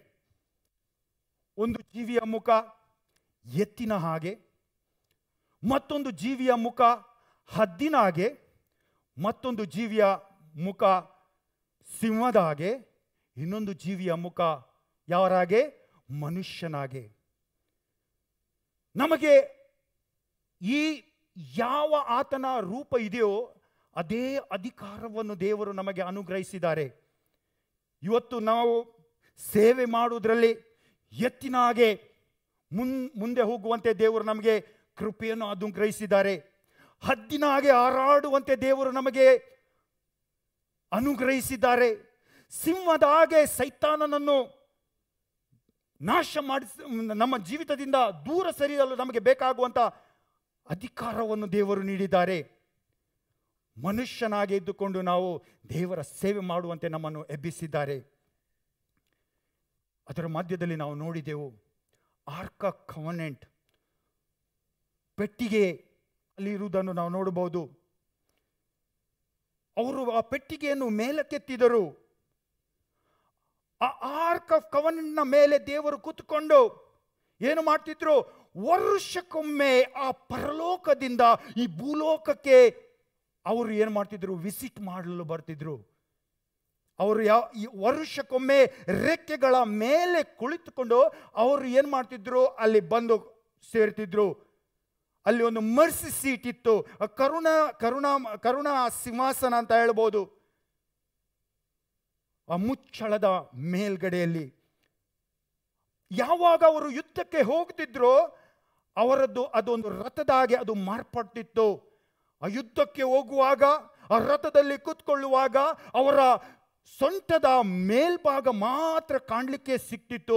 ಅದರ ಕೆಳಭಾಗವು ಬೆಂಕಿಯಿಂದ ಕೂಡಿದಂಥ ಸಂಗತಿಯನ್ನು ನಾವು ನೋಡಬಹುದು. ಅಂತ ದೇವರ ಮಹಿಮೆ, ಅಂತ ದೇವರ ಶಕ್ತಿ, ಅಂತ ದೇವರ ಒಂದು ಅದ್ಭುತ ರೀತಿಯಾದ ರೂಪ. ಇದಕ್ಕೆ ಹಿಬ್ರಿಯ ಪದದಲ್ಲಿ ಮರ್ಕಬಾ ಅಂತ ಹೇಳಲ್ಪಟ್ಟಿದೆ. ಇಲ್ಲಿ ನಾವು ನೋಡುವ ಎಜೆಕಿಯಲ್ನ ರಥದಲ್ಲಿ ಯಾವ ರೀತಿಯಲ್ಲಿ ಆತನು ಹೇಳಿದ್ದಾನೆ. ಅಷ್ಟು ಮಾತ್ರವಲ್ಲ, ಸ್ವರ್ಗದಲ್ಲಿ ನಾವು ನೋಡುವುದಾದ್ರೆ ಅಲ್ಲಿ ನಾನಾ ರೀತಿಯಾದ ಪೀಠೋಪಕರಣಗಳಿವೆ. ಅಲ್ಲಿ ಚಿನ್ನದ ಬಲಿಪೀಠ, ನಮ್ಮ ಯಾವಾಗ ಪ್ರಾರ್ಥನೆ, ವಿಜ್ಞಾಪನೆ, ಸ್ತುತಿ, ಆರಾಧನೆ ಎಲ್ಲವೂ ಈ ಭೂಲೋಕದಿಂದ ನಾವು ಏನನ್ನು ಇಲ್ಲಿ ಸಭೆಯಲ್ಲಿ ನಾವು ಸೇರಿ ಮಾಡ್ತೇವೋ ಆ ಒಂದು ಸುವಾಸನೆಯು ಆ ಬಲಿಯ ರೂಪದಲ್ಲಿ ಆ ಬಲಿಪೀಠದ ಅಲ್ಲಿ ಸೇರಲ್ಪಡುವುದು. ಇಲ್ಲಿ ನಾವು ನೋಡಬಹುದು, ಯೋಹನ್ನನ ರೆವಲ್ಯೂಷನ್ ಅಲ್ಲಿ ನಾವು ನೋಡಬಹುದು, ಅಲ್ಲಿ ಕ್ಯಾಂಡಲ್ ಸ್ಟಿಕ್ಸ್ಗಳಿವೆ, 7 ದೀಪಗಳು. ರೆವಲ್ಯೂಷನ್ ಪ್ರಕಟಣೆ 4:5 ನಾವು ನೋಡುವುದಾದ್ರೆ ಇದು ಏನನ್ನು ಹೋಲಿಸಲ್ಪಟ್ಟಿದೆ? 7 ಸಭೆಗಳ ವಿಷಯದಲ್ಲಿ ಹೇಳಲ್ಪಟ್ಟಿದೆ. ಇದು 7 ಶಾಖೆಗಳು. ಇದಕ್ಕೆ ನಾವು ಏನು ಹೇಳ್ತೇವೆ? ಮನೋರ ಅಂತ ಹೇಳಲ್ಪಟ್ಟಿದೆ. ಇಲ್ಲಿ ನೋಡ್ತಾ ನಿಂತಾಗ ನಾವು ನೋಡಬಹುದು, ಐಸಾಯನು ಆತನು ಅಲ್ಲಿ ವರ್ಣಿಸ್ತಾ ಇದ್ದಾನೆ. ಇಸಾಯ 6ನೇ ಅಧ್ಯಾಯದಲ್ಲಿ ನಾವು ನೋಡುವ 1-4 ವಾಕ್ಯವನ್ನು ನಾವು ನೋಡುವುದಾದ್ರೆ, ಅರಸನಾದ ಉಜ್ಜೀಯನು ಕಾಲವಾದ ವರುಷದಲ್ಲಿ ಕರ್ತನು ಉನ್ನತೋನ್ನತ ಸಿಂಹಾಸನ ರೂಢನಾಗಿರುವುದನ್ನು ಕಂಡೆನು. ಆತನ ವಸ್ತ್ರದ ನೆರಿಗೆಯು ಮಂದಿರದಲ್ಲೆಲ್ಲ ಹರಡಿತ್ತು. ಆತನ ಸುತ್ತ ಸೇರಾಫಿಯರು ಇದ್ದರು. ಪ್ರತಿಯೊಬ್ಬರೂ 6 ರೆಕ್ಕೆಯುಳ್ಳವನಾಗಿ 2ರಿಂದ ತನ್ನ ಮುಖವನ್ನು 2ರಿಂದ ತನ್ನ ಕಾಲುಗಳನ್ನು ಮುಚ್ಚಿಕೊಂಡು 2 ಬಡಿಯುತ್ತಾ ನೆಲ ಸೋಕದೆ ನಿಂತಿದ್ದನು. ಆಗ ಒಬ್ಬನು ಮತ್ತೊಬ್ಬನಿಗೆ, ಸೇನಾಧೀಶ್ವರನಾದ ಯೆಹೋವನು ಪರಿಶುದ್ಧನು, ಪರಿಶುದ್ಧನು, ಪರಿಶುದ್ಧನು, ಭೂಮಂಡಲವೆಲ್ಲ ಆತನ ಪ್ರಭಾವದಿಂದ ತುಂಬಿದೆ ಎಂದು ಕೂಗಿ ಹೇಳಿದನು. ಕೂಗುವವನ ಶಬ್ದಕ್ಕೆ ದ್ವಾರದ ಅಸ್ತಿವಾರವು ಕದಲಿತು, ಧೂಮವು ಮಂದಿರದಲ್ಲೆಲ್ಲ ತುಂಬಿತ್ತು. ಅಲ್ಲಿ ಇಸಾಯನು ಹೇಳ್ತಾ ಇದ್ದಾನೆ, ದೇವರ ಸಿಂಹಾಸನವು ಮೇಲಕ್ಕೆ ಎತ್ತುವುದನ್ನು ಆತನು ನೋಡ್ತಾ ಇದ್ದಾನಲ್ಲಿ. ಇದೊಂದು ರೀತಿಯಾದ, ನಾವು ನೋಡ್ಬೋದು, ನಾವು ನಮ್ಮ ಊರಲ್ಲಿ ಟ್ರೈನ್ಗಳನ್ನು ನಾವು ನೋಡ್ಬೋದು, ಹೌದಲ್ಲ? ಟ್ರೈನ್ ಯಾವ ರೀತಿಯಲ್ಲಿ ಹೋಗ್ತಾ ಉಂಟು, ಅದಕ್ಕೆ ಒಂದು ಎಂಡ್ ಅಂತ ಇಲ್ಲ. ಎಷ್ಟು ಯಾವಾಗ ಎಂಡ್ ಬರ್ತದಂತ ನಾವು ಟ್ರೈನನ್ನು ನಾವು ಗಮನಿಸ್ತೇವೆ. ಆದರೆ ಟ್ರೈನಿಗೆ ಏನಿದೆ, ಒಂದು ಎಂಡ್ ಇದೆ. ಆದರೆ ದೇವಾಲಯದೊಳಗೆ ಏನಾಗ್ತದೆ ಅಂದರೆ, ದೇವರಿಗೆ ಒಂದು ವಿಶೇಷವಾದ ಒಂದು ಡ್ರೆಸ್, ಒಂದು ಸುಂದರವಾದ ವೈಟ್ ಡ್ರೆಸ್. ಆ ವೈಟ್ ಡ್ರೆಸ್ನ ನೆರಿಗೆಯು ನಾವು ಗಮನಿಸುವ, ಎಲ್ಲಿ ನಾವು ಮದುವೆ ಆಗ್ತೇವೆ, ಮದುವೆಯ ಸಂದರ್ಭದಲ್ಲಿ ವಧುವಿನ ಡ್ರೆಸ್ ಕೋಡನ್ನು ನಾವು ನೋಡ್ತೇವೆ. ಏನು ಮಾಡ್ತಾರೆ? ವಧುವಿನ ಡ್ರೆಸ್ ಕೋಡ್ನ ಹಿಂದೆ ದೊಡ್ಡದಾದ ಒಂದು ನೆರಿಗೆ ಇರ್ತದೆ, ಹೌದಲ್ಲ? ಅವರ ಸಖಿಯರು ಏನು ಮಾಡ್ತಾರೆ? ಅದನ್ನು ಹಿಡಿದುಕೊಂಡು ಅದು ನೆಲ ಸೋಕಿಕೊಂಡು ಹೋಗುವಾಗ ಅವರು ಎತ್ತಿಕೊಂಡು ಹೋಗ್ತಾರೆ, ನಾವು ನೋಡಿದೆವು. ಅದೇ ರೀತಿಯಲ್ಲಿ ದೇವರ ಡ್ರೆಸ್ ಕೂಡ ಅದೇ ರೀತಿಯಲ್ಲಿ ದೊಡ್ಡದಾದ ಒಂದು ನೆರಿಗೆ, ಅದು ಜುಯ್ ಜುಯ್ ಜುಯ್ ಅಂತ ಏನು ಮಾಡ್ತದೆ? ಅದು ತಿರುಗುತ್ತಾ ಒಂದು ರೈಲಿನ ಹಾಗೆ ನಾನ್ ಸ್ಟಾಪ್ ಅಲ್ಲಿ ಏನಾಗ್ತಾ ಉಂಟು? ಅದು ತಿರುಗ್ತಾ ಉಂಟು ನಾನ್ ಸ್ಟಾಪ್. ಅದನ್ನೇ ಇಸಾಯಿಯನಲ್ಲಿ ನೋಡಿದ. ಇಲ್ಲಿ ನಾವು ನೋಡುವ ನಿಲುವಂಗಿಯ ಹಿಂಭಾಗವು ವಧುವಿನ ದಾಸಿಯರು ಯಾವ ರೀತಿ ಎತ್ತಿಕೊಳ್ತಾರೆ, ಆ ರೀತಿಯಲ್ಲಿ ಎತ್ತಿಕೊಳ್ಳುವುದನ್ನು ನಾವು ನೋಡ್ಬೋದು. ದೇವರು ಕೂಡ ಕೆಲವು ರೀತಿಯಾದ ಬಟ್ಟೆಗಳನ್ನು ಧರಿಸುವುದನ್ನು ನಾವು ವಾಕ್ಯದಲ್ಲಿ ನಾವು ನೋಡಬಹುದು. ಖಾಲಿ ನಾವು ಮಾತ್ರ ಅಲ್ಲ ಬಟ್ಟೆಗಳನ್ನು ಧರಿಸುವುದು, ದೇವರು ಕೂಡ ಬಟ್ಟೆಯನ್ನು ಧರಿಸ್ತಾ ಇದ್ದಾರೆ. ಇದು ಏನಾಗಿದೆ? ಅವರ ಡ್ರೆಸ್ಸಿನಿಂದಾಗಿ ಆ ದೇವಾಲಯ ಪರಿಪೂರ್ಣವಾಗಿ ತುಂಬಲ್ಪಟ್ಟಿತು. ಫುಲ್ ಅದು ತಿರುಗ್ತಾ ಉಂಟು. ಅದರ ಮೇಲ್ಗಡೆಯಲ್ಲಿ ಸೆರಾಫಿಯರು ಏನ್ ಮಾಡ್ತಾ ಇದ್ದಾರೆ? ಕೂಗ್ತಾ ಇದ್ದಾರೆ, ಹೋಲಿ ಹೋಲಿ ಹೋಲಿ, ಪವಿತ್ರ ಪವಿತ್ರ ಪವಿತ್ರ ಅಂತ. ಆದರೆ ನಾವು ಪವಿತ್ರ ಪವಿತ್ರ ಪವಿತ್ರ ಹೇಳುವಾಗ ಯಾವ ರೀತಿಯಲ್ಲಿ ಕೂಗ್ತಾ ಇದ್ದೇವೆ? ದೇವರು ಇದ್ದಾರೆ, ದೇವರ ಉಪಸ್ಥಿತಿ ಇದೆ, ದೇವರ ಸ್ವರ್ಗದಲ್ಲಿ ಆಸೀನರೂಢನಾಗಿಕೊಂಡಿದ್ದಾನೆ. ಆದರೆ ಹಲವಾರು ಜನರಿಗೆ ದೇವರ ವಿಷಯದಲ್ಲಿ, ದೇವರ ಸಿಂಹಾಸನದ ವಿಷಯದಲ್ಲಿ, ದೇವರ ಉಪಸ್ಥಿತಿಯ ವಿಷಯದಲ್ಲಿ ತಿಳಿಯದೆ ಹೋಗಿದೆ. ಇಲ್ಲಿ ನಾವು ನೋಡುವ ಪ್ರಕಟಣೆ 4:1 ವಾಕ್ಯದಲ್ಲಿ, ಇವುಗಳಾದ ಮೇಲೆ ನಾನು ನೋಡಿದಾಗ ಪರಲೋಕದಲ್ಲಿ ತೆರೆದಿದ್ದ ಬಾಗಿಲು ಕಾಣಿಸಿತ್ತು, ಮತ್ತು ನನ್ನ ಸಂಗಡ ತುತ್ತೂರಿಯು ಮಾತಾಡುತ್ತದೋ ಎಂಬಂತೆ ನಾನು ಮೊದಲು ಕೇಳಿದ್ದ ವಾಣಿಯು ಕೇಳಿಸಿತು. ಇಲ್ಲಿಗೆ ಏರಿ ಬಾ, ಮುಂದೆ ಆಗಬೇಕಾದವುಗಳನ್ನು ನಿನಗೆ ತೋರಿಸುವೆನು ಎಂದು ಹೇಳಿತು. ಪ್ರಕಟಣೆ 11:19 ನಾವು ನೋಡುವ, ಆಗ ಪರಲೋಕದಲ್ಲಿರುವ ದೇವಾಲಯವು ತೆರೆಯಿತು, ಆತನ ಆಲಯದಲ್ಲಿ ಆತನ ಒಡಂಬಡಿಕೆಯ ಮಂಜೂಷವು ಕಾಣಿಸಿತು. ಇದಲ್ಲದೆ ಮಿಂಚುಗಳು, ವಾಣಿಗಳು, ಗುಡುಗುಗಳು, ಭೂಕಂಪವು, ದೊಡ್ಡ ಆನೆಕಲ್ಲಿನ ಮಳೆಯು ಉಂಟಾದವು. ಇಲ್ಲಿ ನಾವು ನೋಡಬಹುದು, ಇಲ್ಲಿ ದೇವರ ಆಲಯವು ತೆರೆದದ್ದನ್ನು ಯೆಹೋವನನ್ನು ಸ್ವತಃವಾಗಿ ನೋಡ್ತಾ ಇದ್ದಾನೆ. ಇಲ್ಲಿ ಇದು ದೇವಾಲಯ, ಪರಲೋಕದಲ್ಲಿರುವಂತಹ ದೇವಾಲಯ. ಈ ದೇವಾಲಯವು ಮೋಶೆ ಮಾಡಿದ ಗುಡಾರದ ಬಗ್ಗೆ ಹೇಳ್ತಾ ಇಲ್ಲ. ಆದರೆ ದೇವರು ಏನು ಪರಲೋಕದಲ್ಲಿ ಏನಿದೆಯೋ ಅದನ್ನೇ ಪ್ರತಿರೂಪವಾಗಿ ಇಲ್ಲಿ ಭೂಲೋಕದಲ್ಲಿ ಉಂಟು ಮಾಡಲು ಆಜ್ಞಾಪಿಸಿದ್ದು. ಆತನ ಒಂದು ಸಿಂಹಾಸನ, ಈ ಸಿಂಹಾಸನವು ಒಂದು ಸಣ್ಣದಾದ ಸಿಂಹಾಸನ. ನಾವು ನೋಡ್ತೇವೆ ರಾಜರುಗಳು ಯಾವ ರೀತಿಯಲ್ಲಿ ಒಂದು ಸಿಂಹಾಸನದಲ್ಲಿ ಕೂತ್ಕೊಳ್ತಾರೆ, ಅಂತ ಸಿಂಹಾಸನ ಅಲ್ಲ. ಇದು ದೊಡ್ಡದಾದ ಸಿಂಹಾಸನ, ಅದನ್ನು ಗ್ರಹಿಸಲಿಕ್ಕೆ ಸಾಧ್ಯವಿಲ್ಲ. ಇಲ್ಲಿ ಇದು ನಾವು ನೋಡಬಹುದು, ಆ ದೇವಾಲಯದ ಬಾಗಿಲುಗಳು ಬೃಹತ್ ದೊಡ್ಡದಾದ ಬಾಗಿಲುಗಳು ಪರಲೋಕದಲ್ಲಿವೆ. ಇಲ್ಲಿ ನಾವು ನೋಡುವ ಅದರ ಕೋಣೆಗಳು, ಬಲು ದೊಡ್ಡದಾದ ಕೋಣೆಗಳು. ಎಷ್ಟು ದೊಡ್ಡದಂತ ಹೇಳಲಿಕ್ಕೆ ನಮ್ಮಿಂದ ಸಾಧ್ಯವಿಲ್ಲ. ಅಂಥದಾದ ಒಂದು ದೊಡ್ಡ ದೊಡ್ಡ ಪಟ್ಟಣಗಳಷ್ಟು ಆ ದೇವಾಲಯದ ಗಾತ್ರ.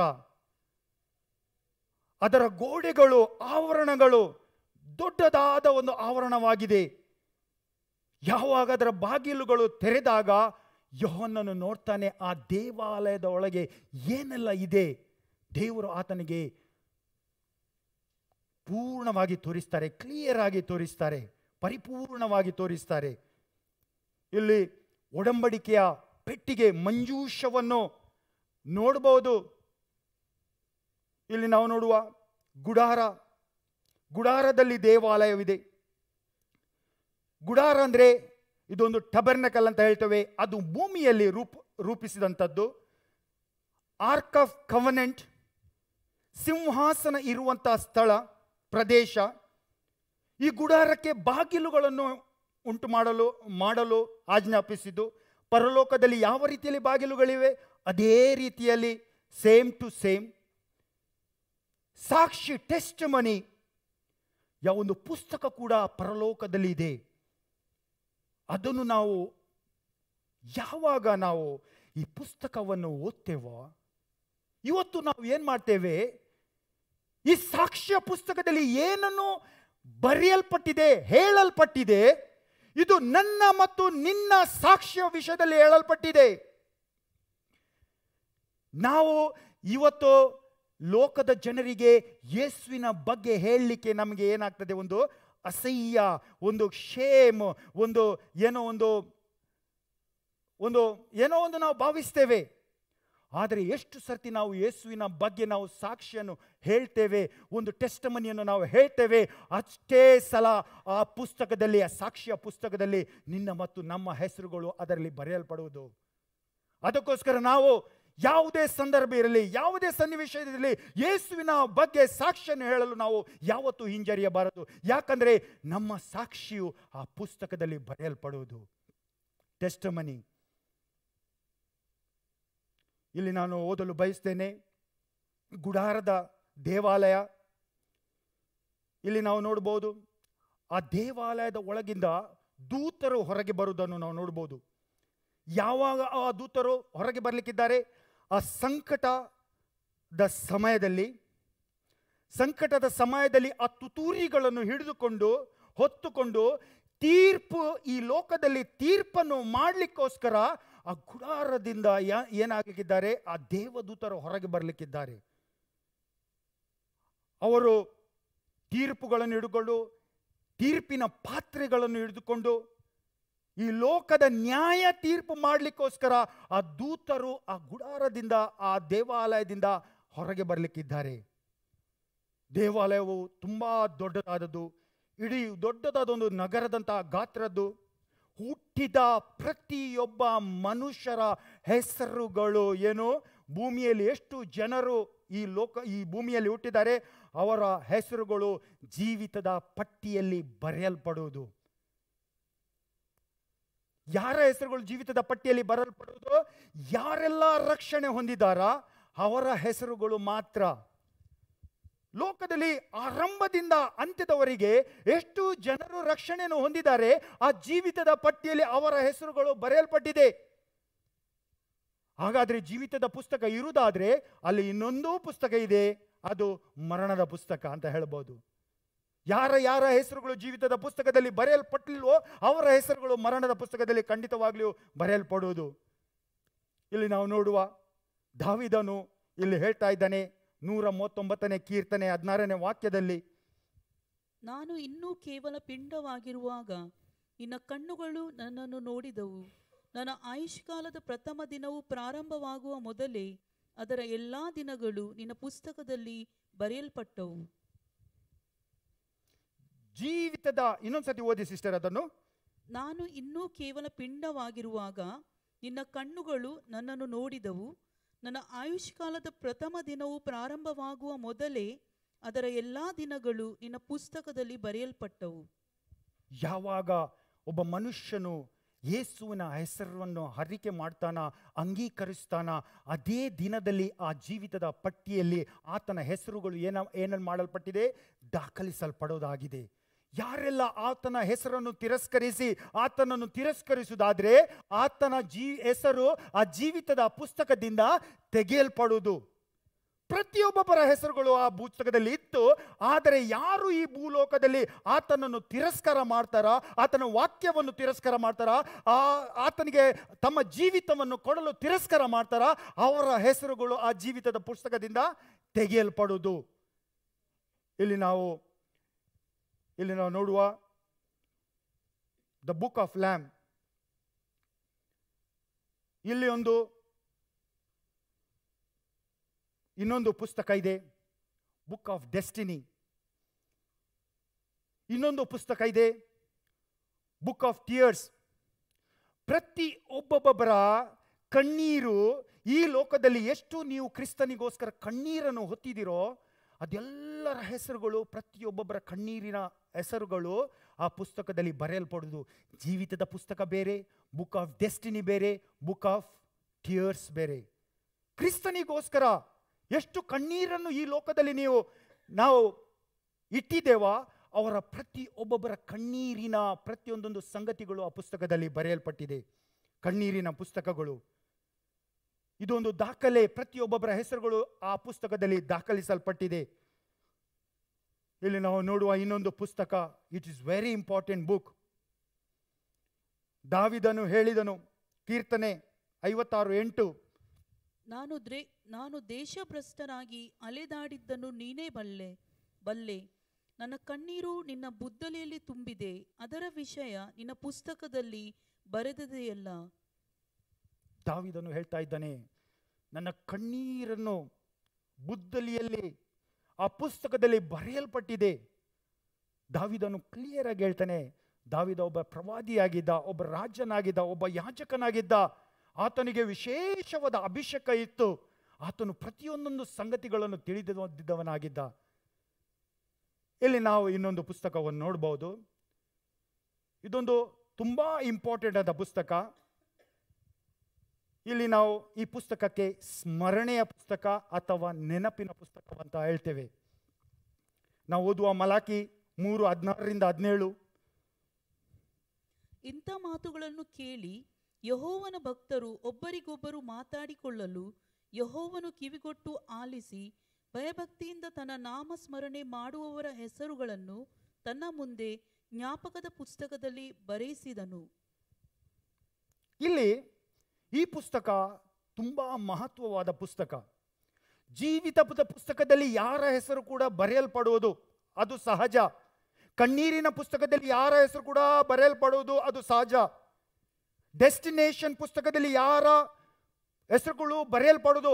ಆದರೆ ಇನ್ನೊಂದು ವಿಶೇಷವಾದ ಪುಸ್ತಕ ಇದೆ, ಅದು ಜ್ಞಾಪಕದ ಪುಸ್ತಕ. ಈ ಪುಸ್ತಕವು ತುಂಬಾ ಬಲು ಇಂಪಾರ್ಟೆಂಟ್ ನನಗೆ ಮತ್ತು ನಿಮಗೆ. ಯಾಕೆಂದ್ರೆ ಈ ಪುಸ್ತಕ ಯಾವಾಗ ತೆರೆಯಲ್ಪಡುವುದು ಆ ಸಮಯದಲ್ಲಿ ನಮಗೆ ರಿವಾರ್ಡ್ಸ್ಗಳು ಕೊಡಲ್ಪಡುವುದು.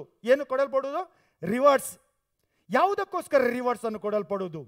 ಇವತ್ತು ನಾವು ಸ್ತುತಿಸ್ತೇವೆ, ಇವತ್ತು ನಾವು ಆರಾಧಿಸ್ತೇವೆ, ಇವತ್ತು ನಾವು ಆಮ್ಸನ್ನು ಹಾಕ್ತೇವೆ, ಇವತ್ತು ನಾವು ಹಣವನ್ನು ಬಡವರಿಗೆ ಕೊಡ್ತೇವೆ, ಹಣವನ್ನು ಸೇವೆಗೆ ಕೊಡ್ತೇವೆ, ನಾವು ತೈತ್ ಕೊಡ್ತೇವೆ, ಆಫರಿಂಗ್ ಕೊಡ್ತೇವೆ.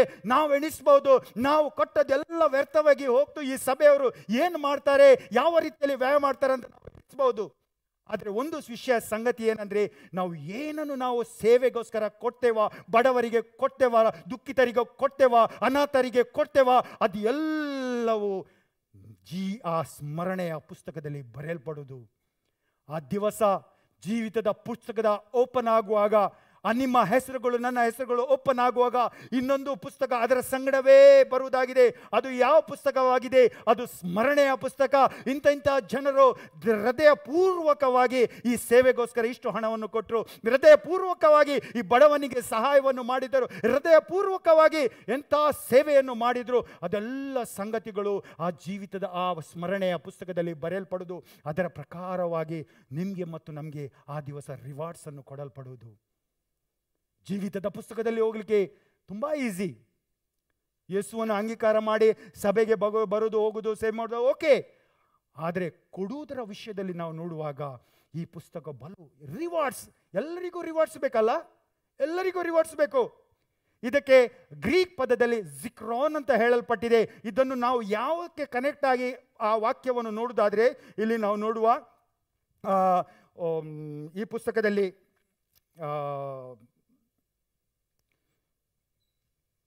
ಇವನ ಕರ್ನೇಲಿಯಸ್ನ ವಿಷಯದಲ್ಲಿ ನಾವು ನೋಡುವ.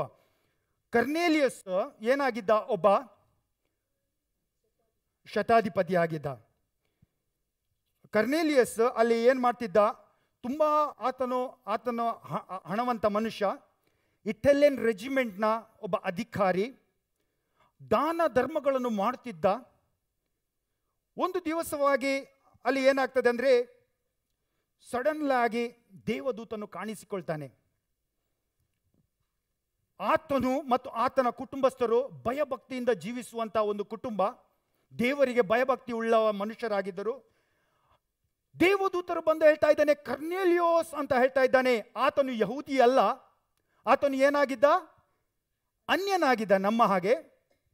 ಆತನು ಏನು ಹೇಳ್ತಾನೆ? ಕರ್ನೇಲಿಯಸ್ ಎಂದು ಹೇಳುವಾಗ ಆಶ್ಚರ್ಯಜನಿತನಾಗ್ತಾನೆ. ರೋಮನ್ಸ್ 10 ಅಲ್ಲ ಅದು, ಆಕ್ಟ್ಸ್ 10 ಅದನ್ನು ಹಾಕಿದೆ ಅಲ್ಲ, ಓಕೆ. ಅಲ್ಲಿ ಆ ಸಮಯದಲ್ಲಿ ಕರ್ನೇಲಿಯಸ್ ಬಂದು ದೇವದೂತರು ಹೇಳುವಾಗ ಆತನು ಆಶ್ಚರ್ಯವಾಗಿ ಇದೇನು ಸ್ವಾಮಿ ಅಂತ ಕೇಳುವಾಗ ಆತನು ಹೇಳ್ತಾ ಇದ್ದಾನೆ, ದೇವರು ನಿನ್ನನ್ನು ಮೆಚ್ಚಿದ್ದಾನೆ. ನೀನು ಕೊಟ್ಟ ದಾನ ಧರ್ಮಗಳು ಏನಾಗಿದೆ? ಅದು ಮೇಲಕ್ಕೆ ಬಂದಿದೆ, ದೇವರ ಸಿಂಹಾಸನದ ಮುಂದೆ ಬಂದಿದೆ. ನಿನ್ನ ಹೆಸರು ಏನಾಗಿದೆ? ಆ ಜ್ಞಾಪಕದ ಪುಸ್ತಕದಲ್ಲಿ ಬರೆಯಲ್ಪಟ್ಟಿದೆ. ಅದಕ್ಕೋಸ್ಕರ ಗ್ಯಾರಂಟಿಯಾಗಿ ಒಂದು ಚಾಲೆಂಜ್ ಆಗಿ ಹೇಳ್ತಾ ಇದ್ದೆ ನನ್ನ ಸಹೋದರ ಸಹೋದರಿ, ಇವತ್ತು ನಾವು ಯಾವುದು ಸೇವೆಗೆ ಕೊಡ್ತಾ ಇದ್ದೇವೆ, ನಾವು ದುಃಖಿತರಾಗಿ ನಾವು ಕೊಡುವುದು ಬೇಡ, ಸಂತುಷ್ಟರಾಗಿ ನಾವು ಕೊಡುವ, ಹೃದಯಪೂರ್ವಕವಾಗಿ ಕೊಡುವ. ಯಾಕಂದ್ರೆ ಪ್ರತಿಯೊಬ್ಬೊಬ್ಬರ ಹೆಸರುಗಳು ಎಲ್ಲಿ ದಾಖಲಿಸಲ್ಪಡುವುದು? ಅದು ಅದು ಸ್ಮರಣೆಯ ಪುಸ್ತಕದಲ್ಲಿ. ದೇವರು ಕರ್ನೇಲಿಯಸ್ನ ಮುಖಾಂತರ ನಮಗೆ ತಿಳಿಸಿದ್ದಾರೆ. ಒಂದು ದಿವಸ ನಮಗೆ ಸಿಗ್ಲಿಕ್ಕೆ ಒಂಚು.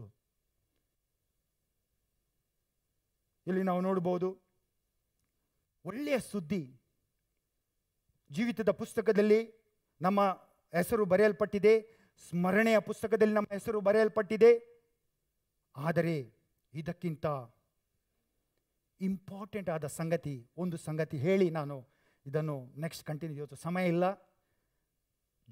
ಯೋಬ 28:8 ವಾಕ್ಯ. ಸೊಕ್ಕಿದ ಮೃಗಗಳು ಅದನ್ನು ತುಳಿದಿಲ್ಲ, ಸಿಂಹವು ಆ ಮಾರ್ಗವನ್ನು ಹಾದಿಲ್ಲ. 28:8. ಓಕೆ, ಕೀರ್ತನೆ 110 ವಾಕ್ಯವದಿ. ಯೆಹೋವನ ಭಯವೇ ಜ್ಞಾನಕ್ಕೆ ಮೂಲವು, ಆತನ ಕಟ್ಟಳೆಗಳನ್ನು ನಡೆಸುವವರು ಪೂರ್ಣ ವಿವೇಕಿಗಳು, ಆತನ ಸ್ತುತಿಯು ನಿರಂತರವಾದುದು. ಯೆಹೋವನ ಭಯವೇ ಜ್ಞಾನಕ್ಕೆ ಮೂಲವು, ಆತನ ಕಟ್ಟಳೆಗಳನ್ನು ನಡೆಸುವವರು ಪೂರ್ಣ ವಿವೇಕಿಗಳು. ಇವತ್ತು ನಾವು ಆತನ ಕಟ್ಟಳೆಗಳನ್ನು ನಡೆಸುವುದಾದರೆ ಇವತ್ತು ನಾವು ವಿವೇಕಿಗಳು. ನಾವು ಏನಾಗಿದ್ದೇವೆ? ಇವತ್ತು ವಿವೇಕಿಗಳು. ಇವತ್ತು ಲೋಕದಲ್ಲಿ ಇರುವ ಜನರನ್ನು ನಾವು ನೋಡುವುದಾದ್ರೆ ವಿವೇಕವೇ ಇಲ್ಲ. ಯಾಕಂದ್ರೆ ದೇವರ ಭಯವೇ ಇಲ್ಲ. ಲೋಕವನ್ನು ಬಿಟ್ಟು ಇವತ್ತು ಬಿಲಿವರ್ಸ್ ಸಭೆ ಅಂತ ಹೇಳುವವರ ಸಭೆಗಳಲ್ಲಿ ನಾವು ನೋಡಬಹುದು. ಆದರೆ ಇವತ್ತು ಏನಿಲ್ಲ? ದೇವರ ಭಯವೇ ಇಲ್ಲ. ಒಂದು ಕಷ್ಟದ ದಿನಗಳಲ್ಲಿ ಹೋಗ್ತಾ ಇರುವಾಗ ಇವತ್ತು ಸಭೆಗೆ ಬರೋದನ್ನು ಬಿಟ್ಟು ಮದುವೆ, ಫಂಕ್ಷನ್ಸ್ ಮತ್ತು ಏನೋ ಆಕ್ಟಿವಿಟೀಸ್, ಈ ಸಮಯವನ್ನು ಯಾವುದಕ್ಕೆ ವ್ಯಯ ಮಾಡ್ತಾ ಇದ್ದಾರೆ? ಆ ಪರಲೋಕದಲ್ಲಿರುವ ಸಿಂಹಾಸನದಲ್ಲಿರುವ ಅದ್ಭುತ ರೀತಿಯಾದಂಥ ದೇವರನ್ನು ಬಿಟ್ಟು, ಆತನನ್ನು ಆರಾಧಿಸುವುದನ್ನು ಬಿಟ್ಟು ಈ ಲೋಕದಲ್ಲಿ ನಾಶವಾಗಿ ಹೋಗುವಂಥ ಸಂಗತಿಗಳ ಹಿಂದೆ ಇವತ್ತಿನ ಬಿಲಿವರ್ಸ್ಗಳು ಓಡ್ತಾ ಇದ್ದಾರೆ. ಅದನ್ನು ಹೇಳಲಿಕ್ಕೆ ನಾಚಿಕೆ ಆಗ್ತದೆ. ಯಾಕಂದ್ರೆ ದೇವರ ವಾಕ್ಯದಲ್ಲಿ ಹೇಳ್ತಾರೆ, ದೇವರು ಆತನ ಸಿಂಹಾಸನದಲ್ಲಿದ್ದಾನೆ. ಇವತ್ತು ನಾವು ಯಾವುದಕ್ಕೆ ನಮ್ಮ ಸಮಯವನ್ನು ಕೊಡಬೇಕು? ದೇವರ ಭಯ ಎಂಬುದು ಇವತ್ತಿನ ಜನರಲ್ಲಿ ಎಲ್ಲಿ ಹೋಗಿದೆ? ನಾವು ಬಿಲಿವರ್ಸ್ಗಳು, ನಾವು ರಕ್ಷಣೆ ಹೊಂದಿದ್ದೇವೆ, ಆದರೆ ನಮ್ಮ ಹೆಸರುಗಳು ಜೀವಿತದ ಪಟ್ಟಿಯಲ್ಲಿ ಬರೆಯಲ್ಪಟ್ಟಿದೆ. ಆದರೆ ಹಲವಾರು ಸಭೆಗಳಲ್ಲಿ ನಾವು ನೋಡಬಹುದು, ಒಂದು ಧಾರ್ಮಿಕ ರೀತಿಯಲ್ಲಿ ಬೇಕಾ ಬೇಡವ ದೇವರನ್ನು ಸ್ತುತಿಸುವುದು, ಆರಾಧಿಸುವುದು, ಬೇಕಾ ಬೇಡೋ ಸಮಯ ಇದ್ರೆ, ಇವತ್ತು ನನಗೆ ತುಂಬ ಟಯರ್ಡ್, ಆದರೆ ಯಾವುದೋ ಒಳ್ಳೆ ಈವೆಂಟ್ ಇದ್ರೆ ನಾನು ತುಂಬ ಫ್ರೆಶ್. ದೇವರು ಬಯಸ್ತಾ ಇದ್ದಾನೆ ತನ್ನ ಮಕ್ಕಳು ಬಂದು ಆರಾಧಿಸಬೇಕು. ಆತನು ಆ ಸಿಂಹಾಸನದಿಂದ ಆ ದೇವಾಲಯದೊಳಗೆ ಯಾವ ರೀತಿಯಲ್ಲಿ ಬಂದನೋ ಅದೇ ಸಿಂಹಾಸನ ಬಿಟ್ಟು ಈ ಲೋಕಕ್ಕೆ ನಮಗೋಸ್ಕರ ಬರಲಿಕ್ಕಿದ್ದಾರೆ ಅಂತ ದೇವರು. ಅದಕ್ಕೋಸ್ಕರ ಇವತ್ತು ನಾವು ನಮ್ಮ ಹೃದಯಗಳನ್ನು ಪರೀಕ್ಷಿಸಬೇಕು. ನಾವು ಯಾವ ಸ್ಥಳದಲ್ಲಿದ್ದೇವೆ, ನಾವು ಯಾವ ಪೊಸಿಷನ್ನಲ್ಲಿದ್ದೇವೆ. ಆ ನ್ಯಾಯ ತೀರ್ಪಿನ ಬಿಳಿ ಸಿಂಹಾಸನ, ನಾನು ಸಿಂಹಾಸನದ ವಿಷಯದಲ್ಲಿ ಯಾಕೆ ಹೇಳ್ತಾ ಇದ್ದೇನೆ ಅಂದರೆ, ಆ ಬಿಳಿ ಸಿಂಹಾಸನದ ಮುಂದೆ ಎಲ್ಲ ಜನರು ಒಂದು ದಿವಸ ನಿಲ್ಲಕ್ಕಿದ್ದಾರೆ. ಪ್ರತಿಯೊಬ್ಬೊಬ್ಬರ ಕೃತ್ಯಗಳು ಆ ಜೀವಿತದ ಪುಸ್ತಕದಿಂದ ಹೊರಡಲ್ಪಡುವುದು. ಅದರ ಪ್ರಕಾರ ಬಿಲಿವರ್ ಆಗಲಿ, ನಾನ್ ಬಿಲಿವರ್ ಆಗಲಿ, ಡಿನಾಮಿನೇಷನಲ್ ಆಗಲಿ, ಧಾರ್ಮಿಕ ರೀತಿಯಾಗಲಿ, ಎಲ್ಲರಿಗೂ ಏನಿದೆ ಅಲ್ಲಿ ನ್ಯಾಯ ತೀರ್ಪು ಇದೇ ಇದೆ. ಅದಕ್ಕೋಸ್ಕರ we have to be very careful. ಈ ಸಮಯದಲ್ಲಿ ನಾವು ನಿಂತುಕೊಳ್ಳುವ. Hallelujah Jesus, hallelujah.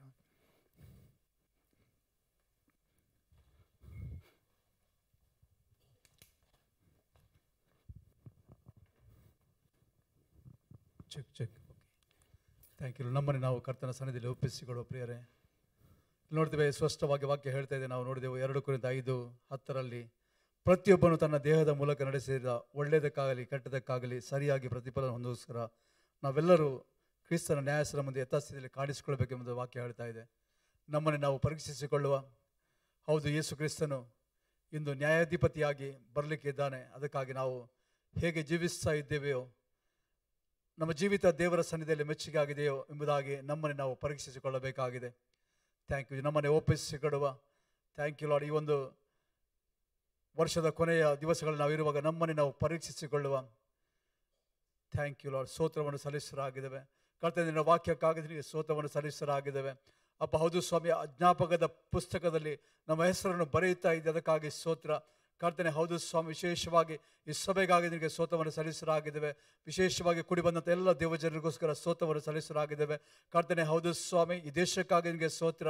ಎಲ್ಲ ಹೌದು ಸ್ವಾಮಿ, ನಮ್ಮ ಕುಟುಂಬಗಳಿಗಾಗಿ ನಿನಗೆ ಸ್ತೋತ್ರವನ್ನು ಸಲ್ಲಿಸಲಾಗಿದೆ. ಮಕ್ಕಳಿಗಾಗಿ ಸ್ತೋತ್ರ ಕರ್ತನೆ. ಹೌದು ಸ್ವಾಮಿ, ನಿನಗೆ ಮಹಿಮೆಯನ್ನು ಸಲ್ಲಿಸಲಾಗಿದ್ದೇವೆ ಕರ್ತನೆ. ವಿಶೇಷವಾಗಿ ಕರ್ತನೆ, ಈ ಒಂದು ಸಾಯಂಕಾಲ ವೇಳೆಯಲ್ಲಿ ಕರ್ತನ ಸನ್ನಿಧಿಯಲ್ಲಿ ಒಂದು ಆರಾಧಿಸುವಂತೆ ಕರ್ತನೆ ನಾಮವನ್ನು ಮಹಿಮೆಪಡಿಸಿಕೊಂಡ ಕೃಪೆಗಾಗಿ ನಿಮಗೆ ಸ್ತೋತ್ರವನ್ನು ಸಲ್ಲಿಸಲಾಗಿದ್ದೇವೆ.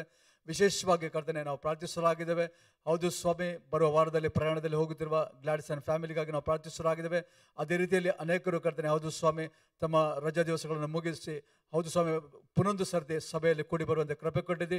ಅವರಿಗಾಗಿ ನಿಮಗೆ ಸ್ತೋತ್ರವನ್ನು ಸಲ್ಲಿಸಲಾಗಿದ್ದೇವೆ ಕರ್ತನೆ. ವಿಶೇಷವಾಗಿ ನಮ್ಮನ್ನು ಬಲಪಡಿಸು ಕರ್ತನೆ ನಾವು ಪ್ರಾರ್ಥಿಸಲಾಗಿದ್ದೇವೆ. ಯಾರೆಲ್ಲ ಜೀವಿತದಲ್ಲಿ ಕರ್ತನೆ ಹೌದು ಸ್ವಾಮಿ ಏನೆಲ್ಲ ಬಯಸ್ತಾ ವಾಕ್ಯದಲ್ಲಿ ನೋಡುತ್ತೇವೆ. ಹೌದು ಸ್ವಾಮಿ, ನಮ್ಮ ಹೃದಯದ ಸಂಕಲ್ಪಗಳನ್ನು ಈಡೇರಿಸುವ ದೇವರನ್ನಾಗಿದೆ ಅಪ್ಪ. ನಿನಗೆ ಸ್ತೋತ್ರವನ್ನು ಸಲ್ಲಿಸಲಾಗಿದ್ದೇವೆ. ಈ ಸ್ಥಳದಿಂದ ಹೊರಗೆ ಹೋಗುವಾಗಲೂ ಕರ್ತನೆ ನಿನ್ನ ಪ್ರಸನ್ನತೆ ಕರ್ತನೆ ನಮ್ಮನ್ನು ಮುಟ್ಟಲಿ. ವಿಶೇಷವಾಗಿ ನಮ್ಮ ನಡೆಸಬೇಕಾಗಿ ಪ್ರಾರ್ಥಿಸಲಾಗಿದ್ದೇವೆ.